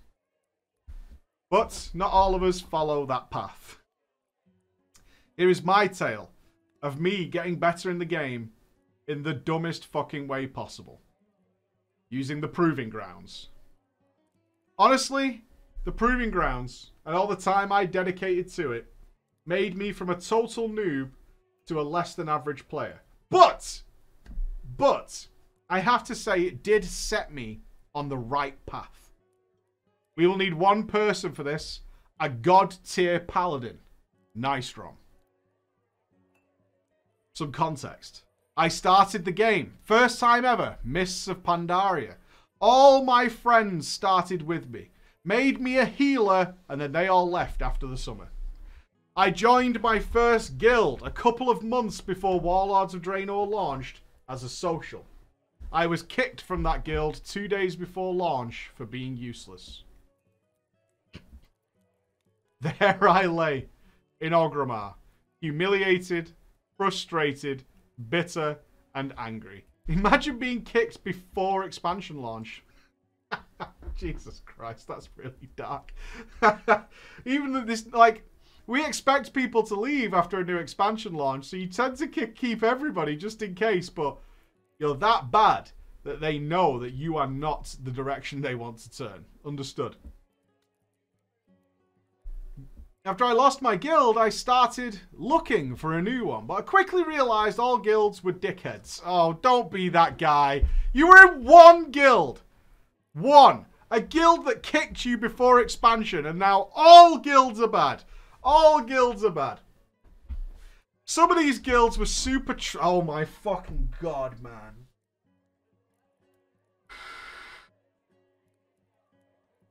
Some of these guilds were super try-hard and asked me to make applications.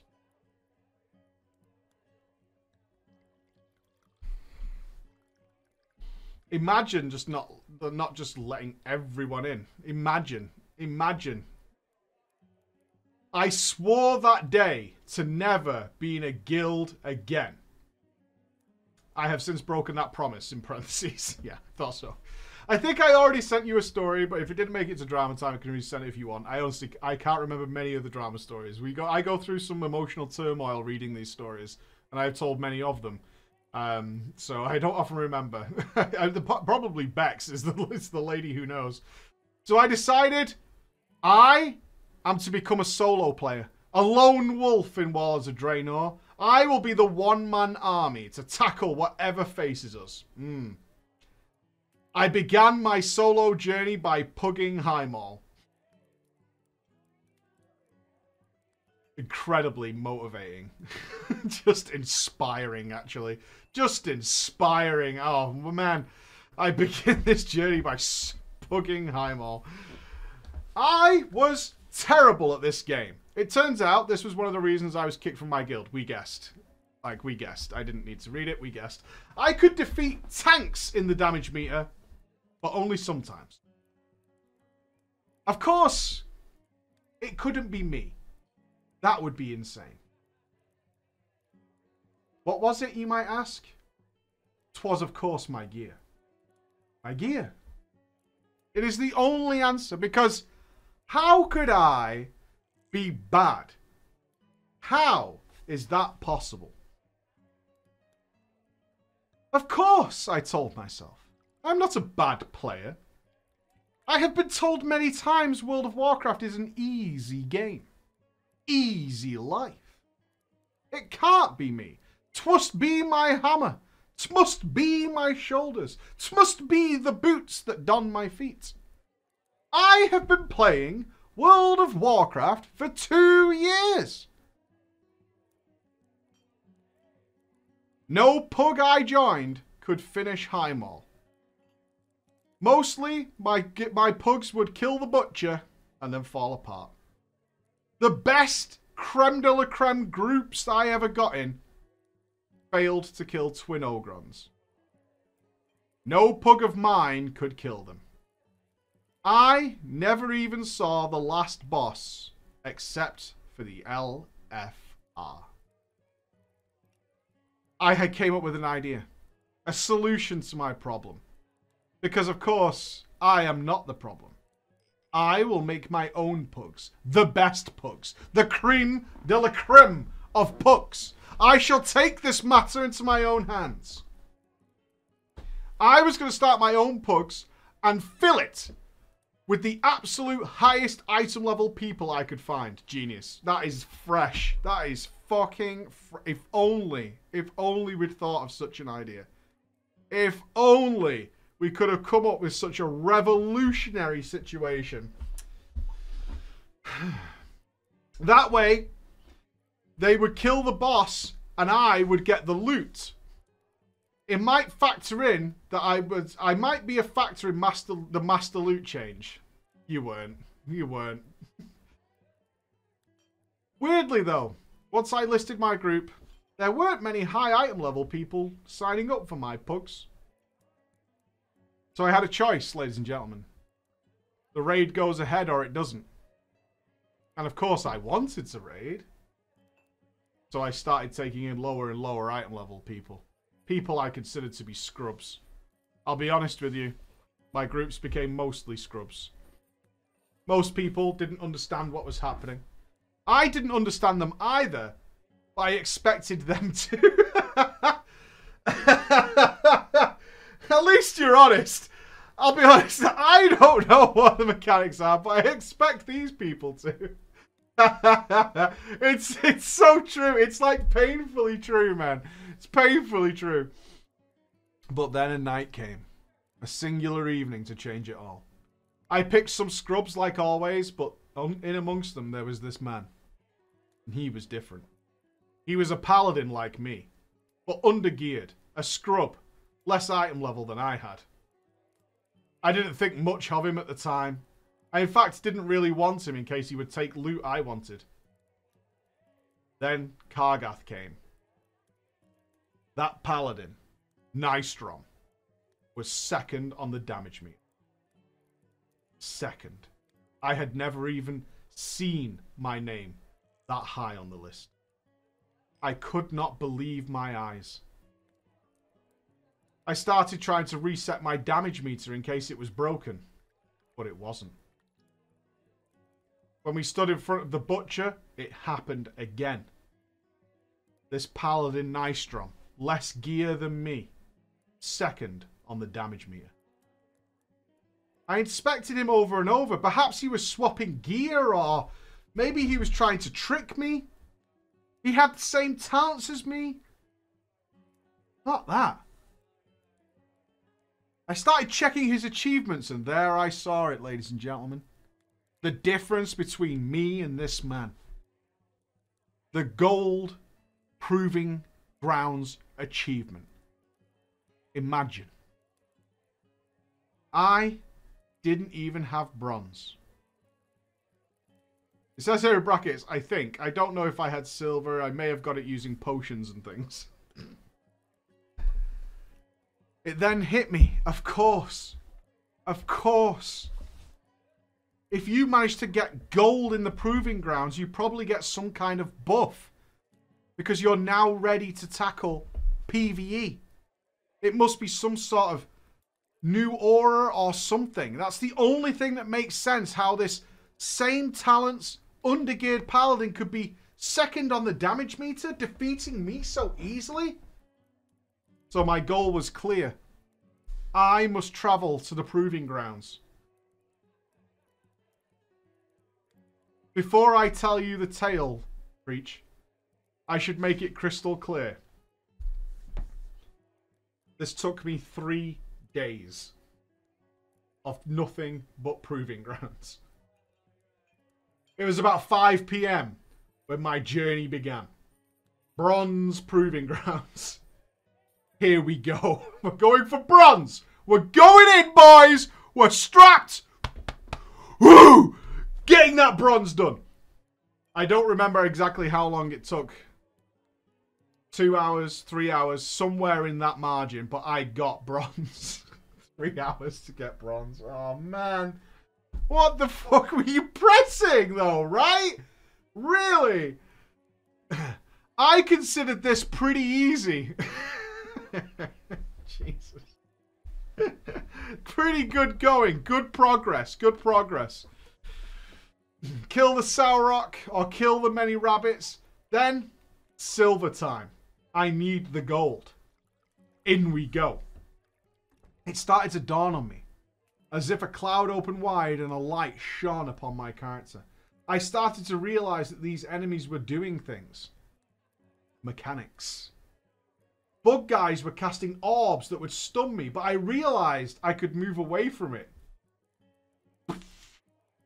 I'm memeing, but this is amazing. You're like, oh my god. All this stuff, they're not all just nameplates to storm the Vine Storm, the Vine Storm, the Vine Storm, the Vine Storm. These are actually doing things. They're not just red bars that empty out. Oh my god. I noticed that if I stood behind the bug, it would die. Its orb would hit itself, stunning him instead. But if I stood too close, I would be stunned as well. It all started to fall into place. Then came a particular mob in the silver proving grounds that was the wall. Impossible, I thought. It was a healer. I could defeat the small healer before he casted a spell, but the middle? Unstoppable. Every time I would attack him, he'd just heal to full. I could not kill him between the heal casts. He doesn't know what interrupt is. Oh, bless your heart, though, honestly. Honestly, bless your little heart. It's like, we'll laugh. And you probably laugh now, but honestly, bless your little heart. The unstoppable healer.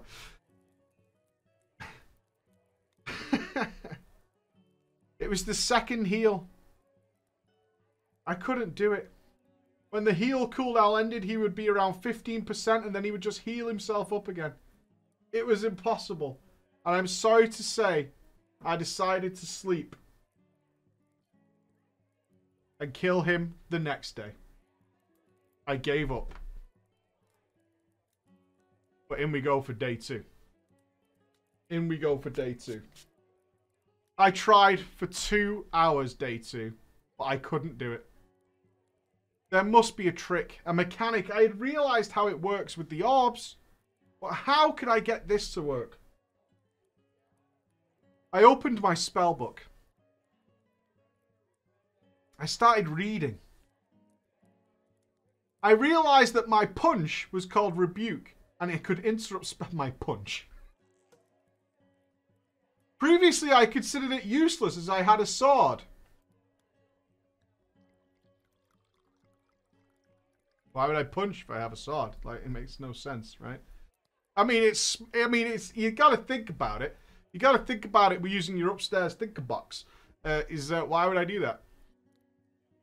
Once I saw that I could maybe interrupt the heal, I persevered. But I died to the last boss of the silver proving ground. A giant healer mob with 2 extra friends. Come on in. Hold on. Emma's calling me. Hello, I'm doing drama.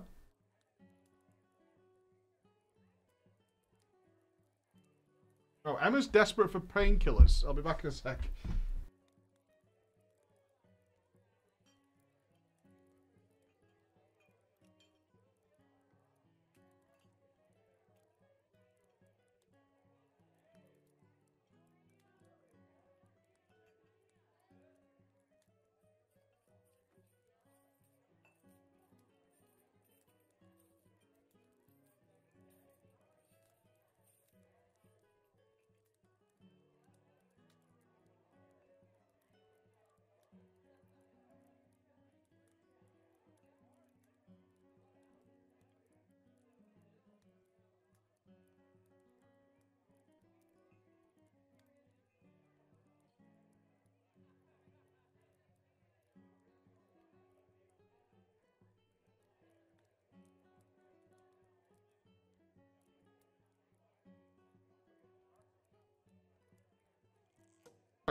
Sorry about that. Yeah, Emma's had a wisdom tooth out this morning, so she's just woke up and her face is like kaboom, kaboom, kaboom.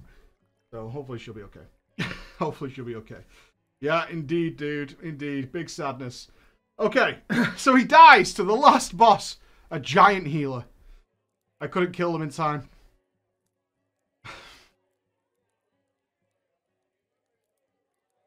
I returned to the spellbook. There must be more. I was reading through all these abilities I had. I found out that my Avenging Wrath increased my damage and wasn't just visual. You were using it to look cool in a transmog, weren't you? You were using it to look cool in your transmog. You thought it was like fucking... You thought it was a flying thing. Now you know why the class trial came in. Now you know why they gave us the class trial. Now you know. You've no idea, man. We don't know. We don't know. I had the whole thing last night about being in a bubble because we don't know. These guys come in and they're like, ooh, that's pretty. Oh my god. With this newfound power, I finished the Silver Proving Grounds. I should mention this as I write this story and look back. Some of you may be wondering, but my rotation was abysmal. We know. We know. I remember distinctly that I thought the way you played World of Warcraft, because it was supposed to be easy, was to press whatever was not on cooldown. I only had spells on my bars where the picture looked like it did damage. Also, we had buffs to keep up at the time. I managed somehow until this point, but I didn't know it at the time. It was not going to be enough. I still say that WoD Paladin was the best, by the way. Then, of course, with silver in the books, it's time for the final showdown. The Gold Proving Grounds. In we go. That fucking monkey. That monkey fucked me every single time. For those of you who didn't do the Proving Grounds or can't remember, if it moved. It moved. Oh no! It moved. And if it was far away, it threw bananas at you that made you miss. Oh no, it's moving. Why? I, as you can imagine, was not the gold standard in gaming. I could not, for the life of me, move and do damage. That's because, like, how can you do that, right? How can you do it? If I use my mouse to move, how do I click rend? It makes no sense. Moving and damage? Good God. I used my stun, but it didn't. But it did not stun. It did not stun it long enough for me to kill the monkey and the healer. I went back to the spellbook then. So far, it had been the source of all my power. The spells, imagine. But nothing worked. Nothing. There was no spell that allowed me to kill moving targets. I need like lock-on or laser guidance or homing rockets. I need something like that to make this work. Like, there's got to be something in here that, like, tracks or something like that. So I did the only thing I could do, ladies and gentlemen. I gave up. I gave up. But it irked me. I sat back away at my PC from the Proving Ground for an hour. There must be an answer. I went back to the spellbook again. Nothing. Talents, though. Perhaps the talents could help. There was a dogshit talent that was casted but stunned a target. If you attacked the target, it broke the spell. So I didn't understand what use it had. True, right? True. I mean, I've got this repentance thing, mate. But, like, you can stun it, like. But as soon as you hit it, like, it's not stunned no more. So what's the point? Makes no sense. I've tried it, mate. I've tried out all my talents, but it don't fucking do nothing, mate. Trying to stun something, but then it just fucking... It breaks straight away. What's the point? I thought it was a terrible fucking spell while leveling. But maybe now. Maybe now was the moment for it to shine. That single spell. Changing talents, which is elitist, by the way, as we know. It made everything so smooth. I did not use any guide during this process, mostly because of pride. I wanted to learn for myself. But wouldn't you fucking know it, we hit another wall. There was 2 healers at once, and rabbits. And the healers healed each other. What the fuck? What the fuck? These 2 healers are not next to each other, and they heal each other. Like, what the hell? It was at least an hour to a couple of hours that I realized that sometimes they didn't heal each other. Sometimes they would heal the rabbits. What if I AoE'd the rabbits but didn't kill them and let the healers heal the rabbits while I killed the healers? Galactic cosmic brain engaged. During this process, I don't think for even a moment, those of you hearing my tale of misery, don't think I just moved from wave to wave. I would do this for hours and hours and hours, wiping for the smallest of mistakes. I slept never knowing there was a nightmare mob coming for me. So on to day 3 we go. Gold still not achieved. I'm progressing and slogging my way through this golden proving grounds to gain the buff that would bring me glory in my pugs. But then the nightmare mob came. The giant Shah mob. By this point, I've improved. Unquestionably. You may sit there laughing, but I have improved a lot. I was doing way more damage. I was using spells. I was doing AoE. I was using buffs. I got used to using all the things my class could do. But Shah wouldn't take any damage. I smashed it and smashed it and smashed it, but nothing. After my 10 wipes of getting frustrated, I realised that, oh, it has a weakened phase. I kept sciencing with extra buffs, small bloodlust. Proving Grounds gave you a bloodlust buff chest at certain points. When I didn't use it on the 4 different mob waves, the healer, shield, regular, amber mobs, I couldn't kill them. So I progressed it without the buff and used the buff on wave 8 and 10, and 10 waves and big different waves. Around 5 PM of the 3rd day, I killed that last Shah. And while I was cheering, a ghost bomb guy killed me. I dropped down, seeing that exploding ghost over me. I just turned around, got up and walked away. I went and had my dinner and came back to finish the job. Around 9 PM of the 3rd day, I achieved gold in the proving ground. There was no buff, as you all well know. But I'll tell you what, the next time I went into a raid, I was number 4 on the damage meter. I learned. I knew how to interrupt my rotation better. I could do some damage while moving. Now, I had achieved my pinnacle moment so far in World of Warcraft. I had become a mediocre player. And I was on my way. Get it. Get it. And I was on my way to greatness. But my greatness and that story is for another time. Thank you for reading. And I hope you guys in chat enjoyed it.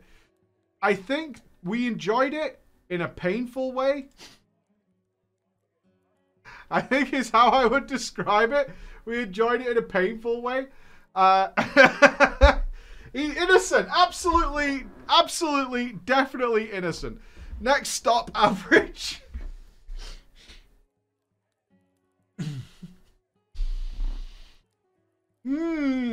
Innocent. I declare innocent, by the way. I declare innocent.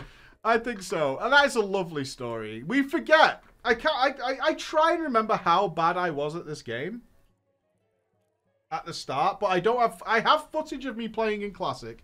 I'm a clicker, which is the most obvious problem, but other than that, I can't remember exactly how bad I was. I can't remember. I was pretty bad. I think I was not super terrible. It was not my first MMO. I had been gaming. I'm a super nerd, so I've been gaming since I was like 4 years old. I wasn't super bad. I don't think so. I'd like to think I wasn't. I'd like to think I wasn't, but I was definitely terrible. I didn't understand stats and stuff. It's called Turbo Nerd. Yeah, I've been playing games like pretty intensely since I was like 4. Did you read your abilities? Yeah. I was a warrior. I understood how overpower worked and Mortal Strike was important. Although I did think for a long time that Mortal Strike was a shit spell because it ate all my rage and I couldn't Heroic Strike. I remember thinking that. But I remember thinking that my Mortal Strike just didn't do as much damage as my Heroic Strike. I, of course, didn't understand that Heroic Strike was replacing my White Attack, and it would have actually worked out. So I made some terrible errors along the way. But not too bad. Can I point out how beautiful this is? Just look at this. Look at this. It's got like a picture and a title. Look at this. November 19th, 2020. WoW 101. Dr. Preach. How nice is this? Isn't this beautiful? Absolutely beautiful. Very pretty. Role player? Let's find out. Let's find out. You guys seem to sense these guys. Our introduction. Holla ballers and a bro fist to that chat.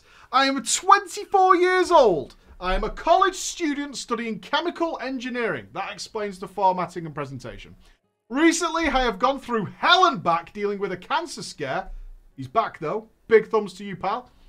Luckily, it was not a sarcoma as they thought, and I got to keep my hands and my hair. Brackets, lol at you. Did you just use cancer to mock baldness at me?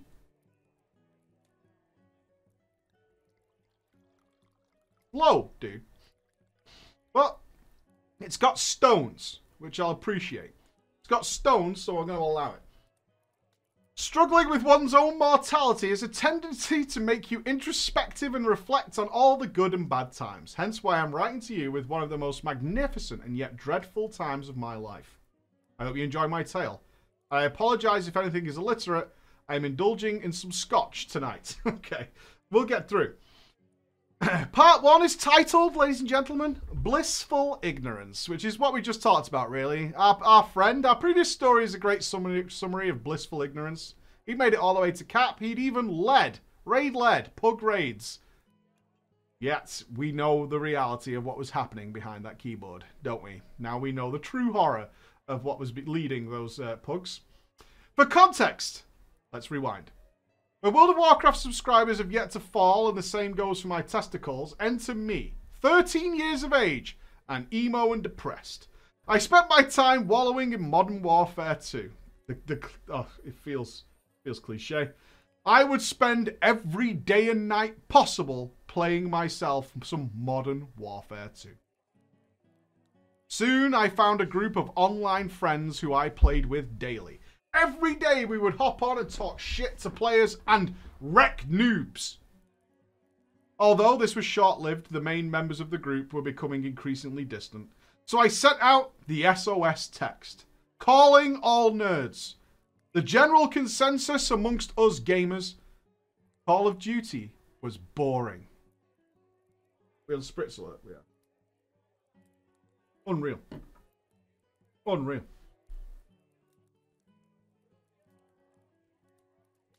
They were trying out a new game. Something had inspired them. World of Warcraft. I didn't know anything about it, but I wanted to play with my friends, and that's what matters. After with some convincing of how god-tier golden testicles this game was, I made my free account and joined the online sensation. My first character was a night elf hunter, ... kidding. It was a druid. There are no cliches in this story. Allow me to correct you. 13 years of age, feeling emo, playing Modern Warfare 2 every night. Are you sure there are no cliches in this story?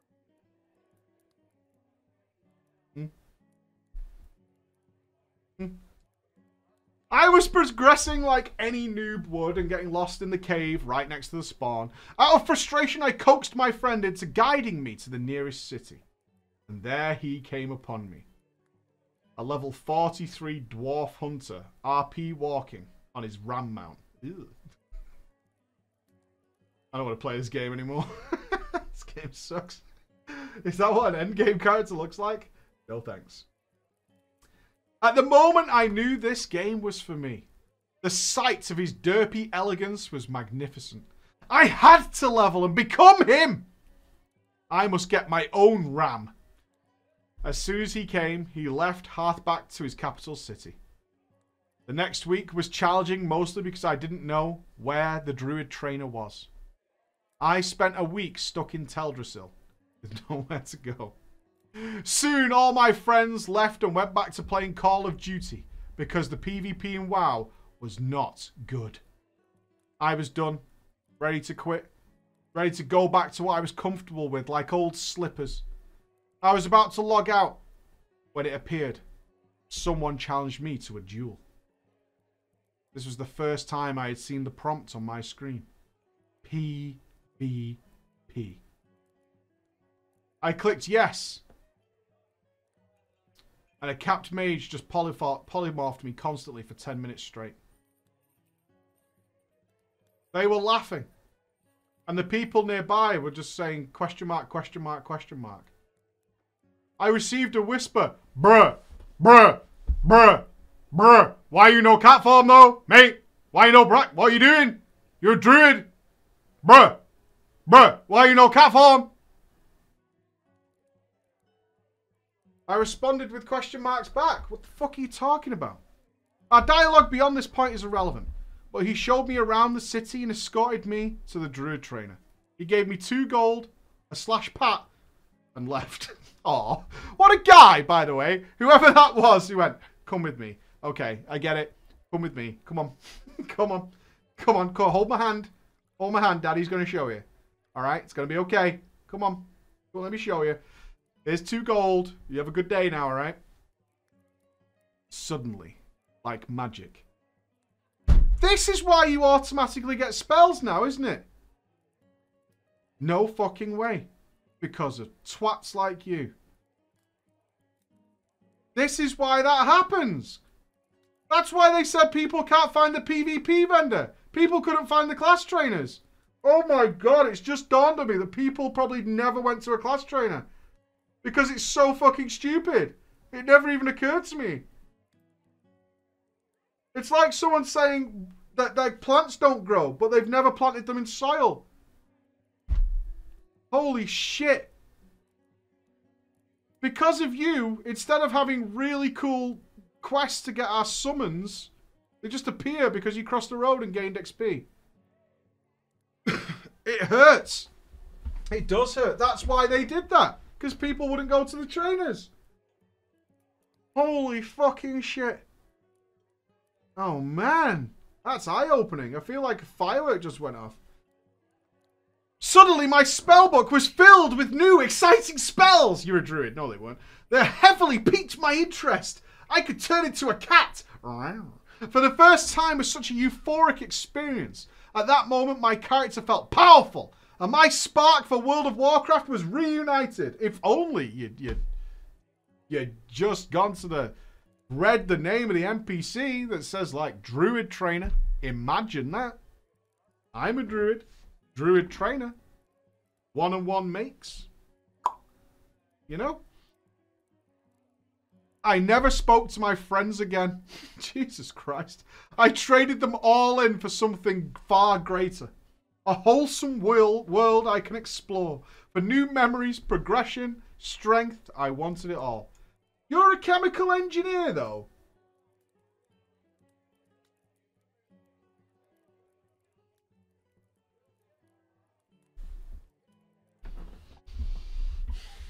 We've spritzed. We spritzed only a few minutes ago. I'm off kilter now. I'm off town. Right, we'll do a catch-up. Spritzed. Okay. I need a guild name. It says, Part 2, my first guild. For this section, you're going to need the name of a flamboyant resto druid and a pretentious pun of a guild name involving sin. Alright, challenge to you, audience. A pretentious pun of a guild name involving sin. Okay, we'll stick with Dice Roll because he only got like 1 flash in the last story. The Kitchen Sin. I love it. The Kitchen Sin. Love it. I love it. I absolutely love it. I think these are good choices of story this week, considering we're all about to be noobs on Monday again. At this point, my energy was slowing down. I've been solo gaming in World of Warcraft for weeks. I had reached level 58 and traveling to a new zone on a hold. I leveled per usual, but I was depressed. I had no friends outside of school. My first girlfriend, my first love, broke up with me out of the blue, since we were going to go to different high schools. It was a hard time for me, but the worst of it all wasn't my lack of friends. It wasn't my lack of girlfriend. It was that I couldn't afford a flying mount. My WoW character was too poor. I feel you, homie. I pour out a spritz for you, bruv. Pour out a spritz. I spent the next couple of days traveling the world on foot like an idiot as people flew around me.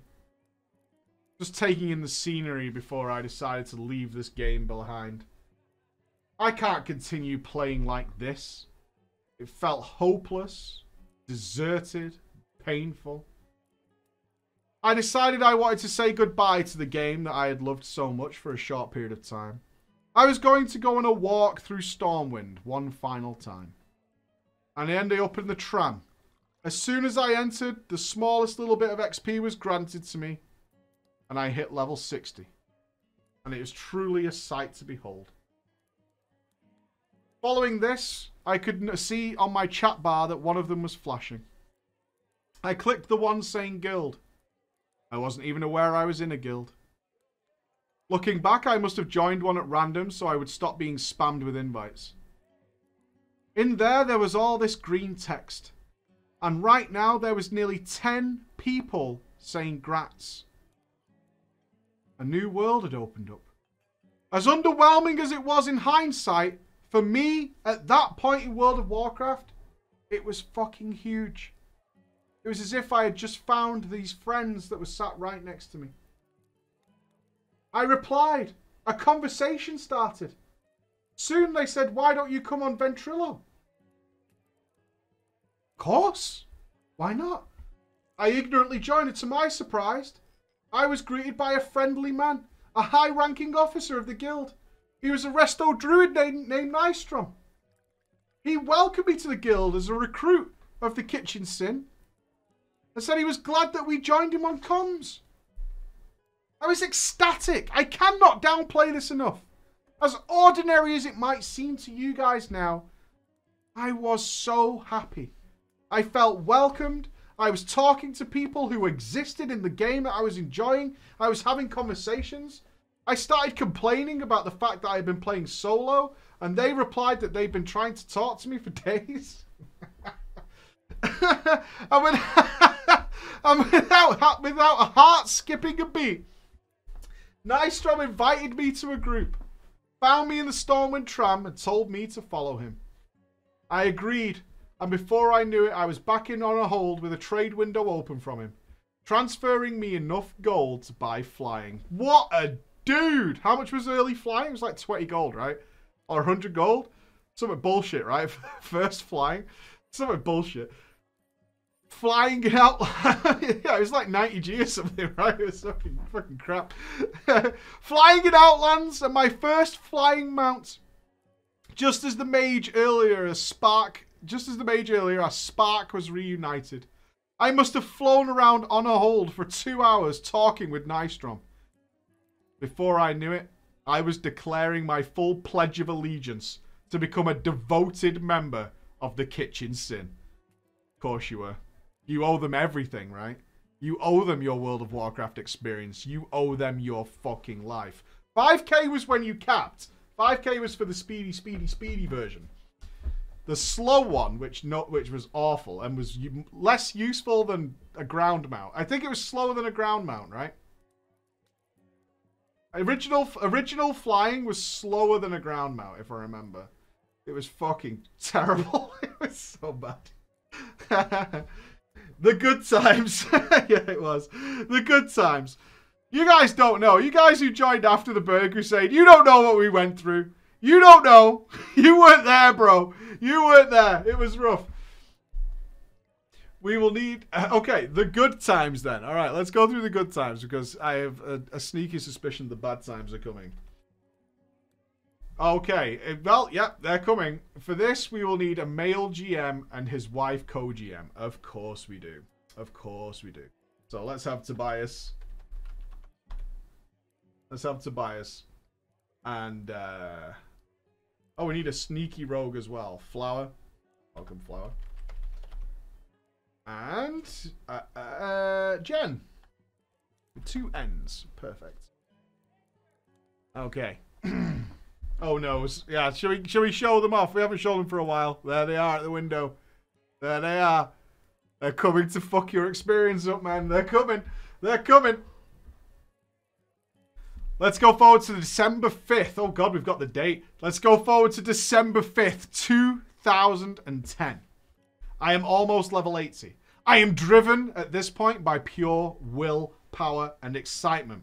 Because the GM, a warrior named Tobias, and his lovely wife, Jen, promised that they would do some dungeons with me. I commit. Wow. The guild master of this spamming invite guild will do a dungeon with me. With me. What am I to be so blessed? Blessed on this day. They said that if I proved myself, then potentially I could join a guild raid. Holy Jesus. That's a lot of pressure. I might need my headband back. That's a lot of pressure. Well, the day obviously came. Level 79. I was finishing my last few quests as I was determined and ready to begin the end game journey. I remember it clearly. It was in Icecrown. And the text appeared, I have finally reached level 80. I remember squealing out of excitement. I think I almost cried. It had been such a long road. But I'm here. I immediately messaged my guildmates. Dungeons! Dungeons! Dungeons! Dungeons! Dungeons! Dungeons! Dungeons! Dungeons! Tobias responded, why the fuck would we do dungeons? Cataclysm's out this week.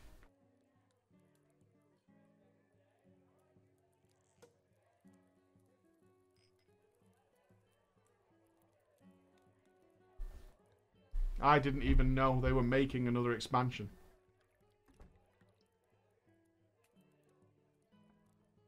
I had just capped. I'd finally just finished the road. I spent a few months leveling and apparently I had to do it again in 2 days.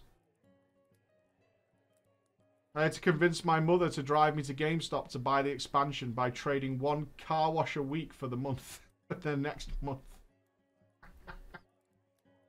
I'm going to give you a little side story here. I cleaned my dad's car once when I was a teenager and he gave me £5 cash, right? That's big money. 5 large. So, about 2 weeks later, I really, really wanted some dinosaur magazine. Right? Because I think you could build your own dinosaur off the front of it. Dinosaurs, Jurassic Park was just out. I'm old as fuck. Jurassic Park was out. It was going to be popping. There was all dinosaur shit everywhere. So I goes to my dad, thinking I'm big brain, and say, Dad, do you need me to clean your car? And he goes, I do, son. So I did. Clean that fucking car. And after I was done, I came back to him and said, Dad, I've done it. And he went, well done, son. And then he just walked the fuck away. Bastard. Played me like a goddamn fiddle. Played me like a... Yeah, I learnt my lesson that day. I learnt my fucking lesson that day. I said, I think I asked him eventually. I think the stress of it got overwhelming, and I was like, "You're not going to give me any money?" And he went, "Why? You asked to do it, didn't you? I thought you were just doing something nice, made me feel bad." But of course, I was like 10 years old or whatever. So he went, "Go on, go get your magazine." Gave me the money. I said, don't ask to do it like that again, though. Yeah, pro farmer, dude. Pro farmer. I'm going to do it to my kids. Can't fucking wait. I'm going to get really evil with it. Get twisted up. So we're trading in a car wash a week. Leveling was a drag. But I reached 85 in no time. Leveling in Cataclysm was not a drag. Watch your mouth. Yeah? M-O-U-F. Mouth. Watch it. But I reached 85 in no time. Once I stopped getting lost in that underwater hitbox nightmare with water pony raiding zone. Vashj'ir is a fucking delight. A delight! Vashj'ir is one of the fastest zones in the game to level in. It's a delight. Vashj'ir is amazing. It has submarines and shit. It's really good. No, go back and do Vashj'ir now. That zone is awesome. The fastest one. You guys are just bad. Bad, bad. Back to the proving grounds with a lot of you. It was finally time to do heroic dungeons. And I got to do them with my guild. I was mostly dying because they were hard for us at the time. Oh, Kata? Yeah, fair enough.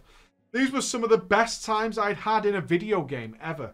It didn't matter how big our repair bill was, we would always complete the dungeon and we called ourselves the Dream Team. Me, a feral druid, my resto druid friend, the GM, the GM's wife, and last but not least, a rogue named Flower. Flower was truly the absolute epitome of the coolest person I'd ever met. He was clearly very comfortable around women with the way he would talk to the co-GM's wife so casually. Whoa, that dude is not sweating when he talks to a girl. Legit coolest guy I've ever met. I swear to God. I swear to God. Like, he just talked to her. Like she was a person. Fucking crazy. I mean, nooking foots. Absolutely nooking foots. What a dude. What a fucking dude. I'm pretty sure that guy just lives in a room of pussy. Do you know what I mean? What a full man. A full man. An absolute man. He always told us stories of lust and degeneracy. I really looked up to him. Oh my God. During this time, the guild was perfect close friends. Casual as it was social. At this rate, we can end the story, since a social casual guild with a couple in charge, we know how it's going to end. My life follows the same trend, very high points and very low points. This high point, though, and of course the story can't end there, is of course about to come to a dead stop. Contextually, I have to highlight some of the not yet mentioned inner workings of how the social casual environment is created. It's kind of weird, isn't it? I'm talking to the audience right now. In order to create these social, relaxed, casual environments, does seem to require an awful lot of complicated rules. Interesting. What do you think? Interesting. I just find that very interesting. Tobias and Jen were married, and many of the guild inhabitants were members of their work and town.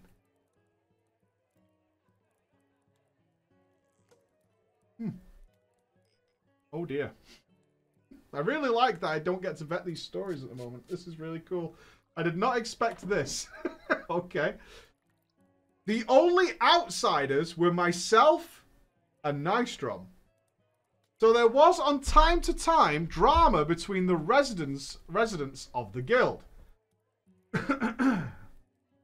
Outsiders, yeah.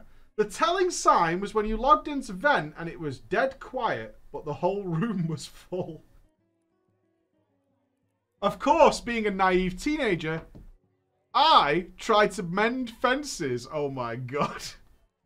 I would say they should talk it out. I would explain to them that the guild isn't just friends, everybody. We're a family. They had helped me through being depressed and emo and all that, and so much more. I owed it to them and myself to make this work. But this time, this time was not to be the case. Accusations had been thrown around. A simple accusation. Apparently, Alpha Chad Flower had fucked Jen, the co-GM, the GM's wife. I couldn't even fathom this.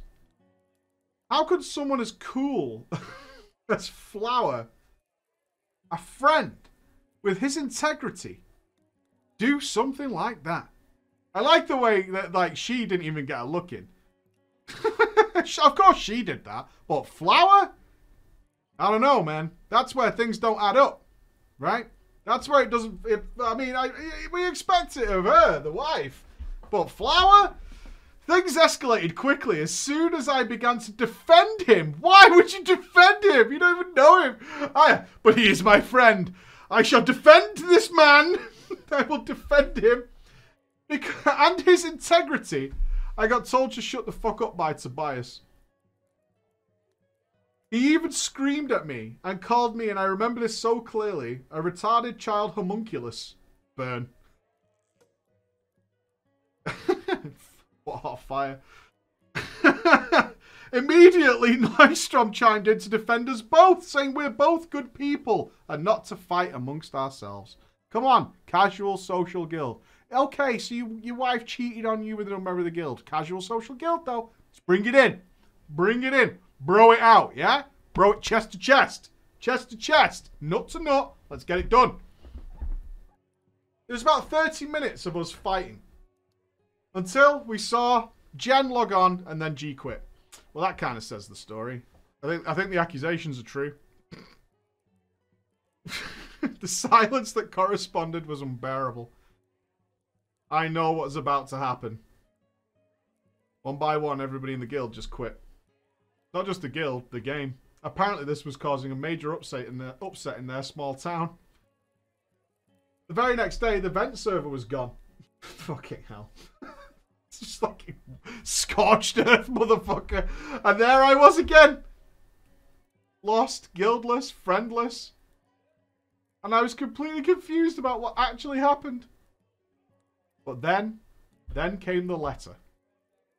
After the actions of my guildmates, I took a week off to collect my thoughts and hope it would magically just kind of fix itself.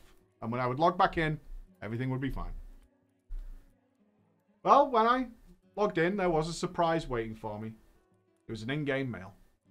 Means it's official. I had never had an actual in-game mail before. So I waddled over to the mailbox, and what I saw inside took my breath away. The letter was from Flower. It was a letter describing what actually went down and some thoughts of kindness. I remember it very clearly, and it went this way.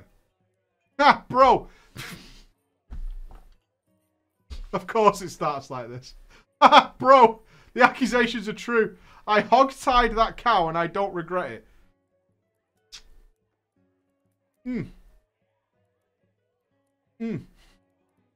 Tobias was cheating on his wife for 2 years with their neighbour, so this is her way to get out of it. But I do regret leaving without saying goodbye to everybody. Flower. Considering how you wrote this story, like we were reading Pride and Prejudice of all things, and the disaster of a town, this is the letter you got at the end of it. Bro, yeah, I hog-tied that cow. Couldn't give a shit, would do again. There you go. And this is the guy you looked up to and defended his integrity as well. Nice. Nice for his honour. Hog-tied that cow. Jesus, that is about the most American thing I've ever heard. I hog-tied that cow. He deserved it. Flower. Exactly. Flower bidding me farewell and told me to take care and always remember the good times. As I took the bottom of the note, I noticed he sent me the gold off his character of 94,000 gold. Nice. I was happy and yet sad. So I decided to continue what the mage and Nystrom did for me. Everyone in need of help, I would seek out and see if I can help them.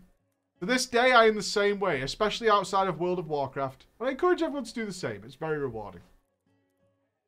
I must say this was some of the best... this says side notes. I must say this was some of the best times and some of the worst times of my life. The only person I've kept in contact is with Nystrom. As a month ago, I played WoW every expansion by myself in my free time with no guild I ever joined could bring back that original experience I had. They can. There are loads of guilds out there. You'll be fine. You can find other people. With that said, my good friend recently made me server and race change to the Horde so I could join him and his guild and go mythic raiding. I am excited for the Shadowlands and ready for the BFA to perish. Thank you for listening and thank you Dr. Preach for creating this amazing community. Also, always remember, do not hog-tie the GM's wife.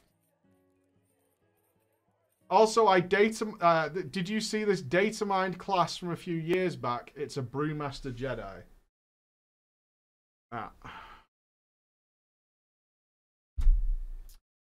That's pretty good. That's pretty good there. That's pretty good. That's awesome. Thanks for that. Yeah. The end. Yeah, that's not bad. That's not bad. Modern art. Yes, indeed. Modern art at its best. Ladies and gentlemen, that is the final drama time of Battle for Azeroth. We're saying goodbye to a lot of things. Same shirt. I have 3 of these shirts that I'm cycling until I can actually wear a t-shirt again. Because obviously I can't. BFA comes to an end in 3 days.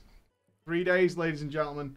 It's coming to an end. And we have a big celebration to kick it all off on Monday. And we have a timer that is now the forefront of preachgaming.com. Which, for all you wonderful people here, especially you who subscribed, should be very happy for you guys. Should have a lot of cool content for you and all that wonderful stuff. So, preachgaming.com does have your timer on it. So you can track it down. 3 days, 3 hours and 55 minutes till the party starts. Goodbye, BFA, and good riddance. I'll probably see you over the weekend because we need to finish Spider-Man before it comes out. Before Shadowlands comes out. Alright, be good, be awesome.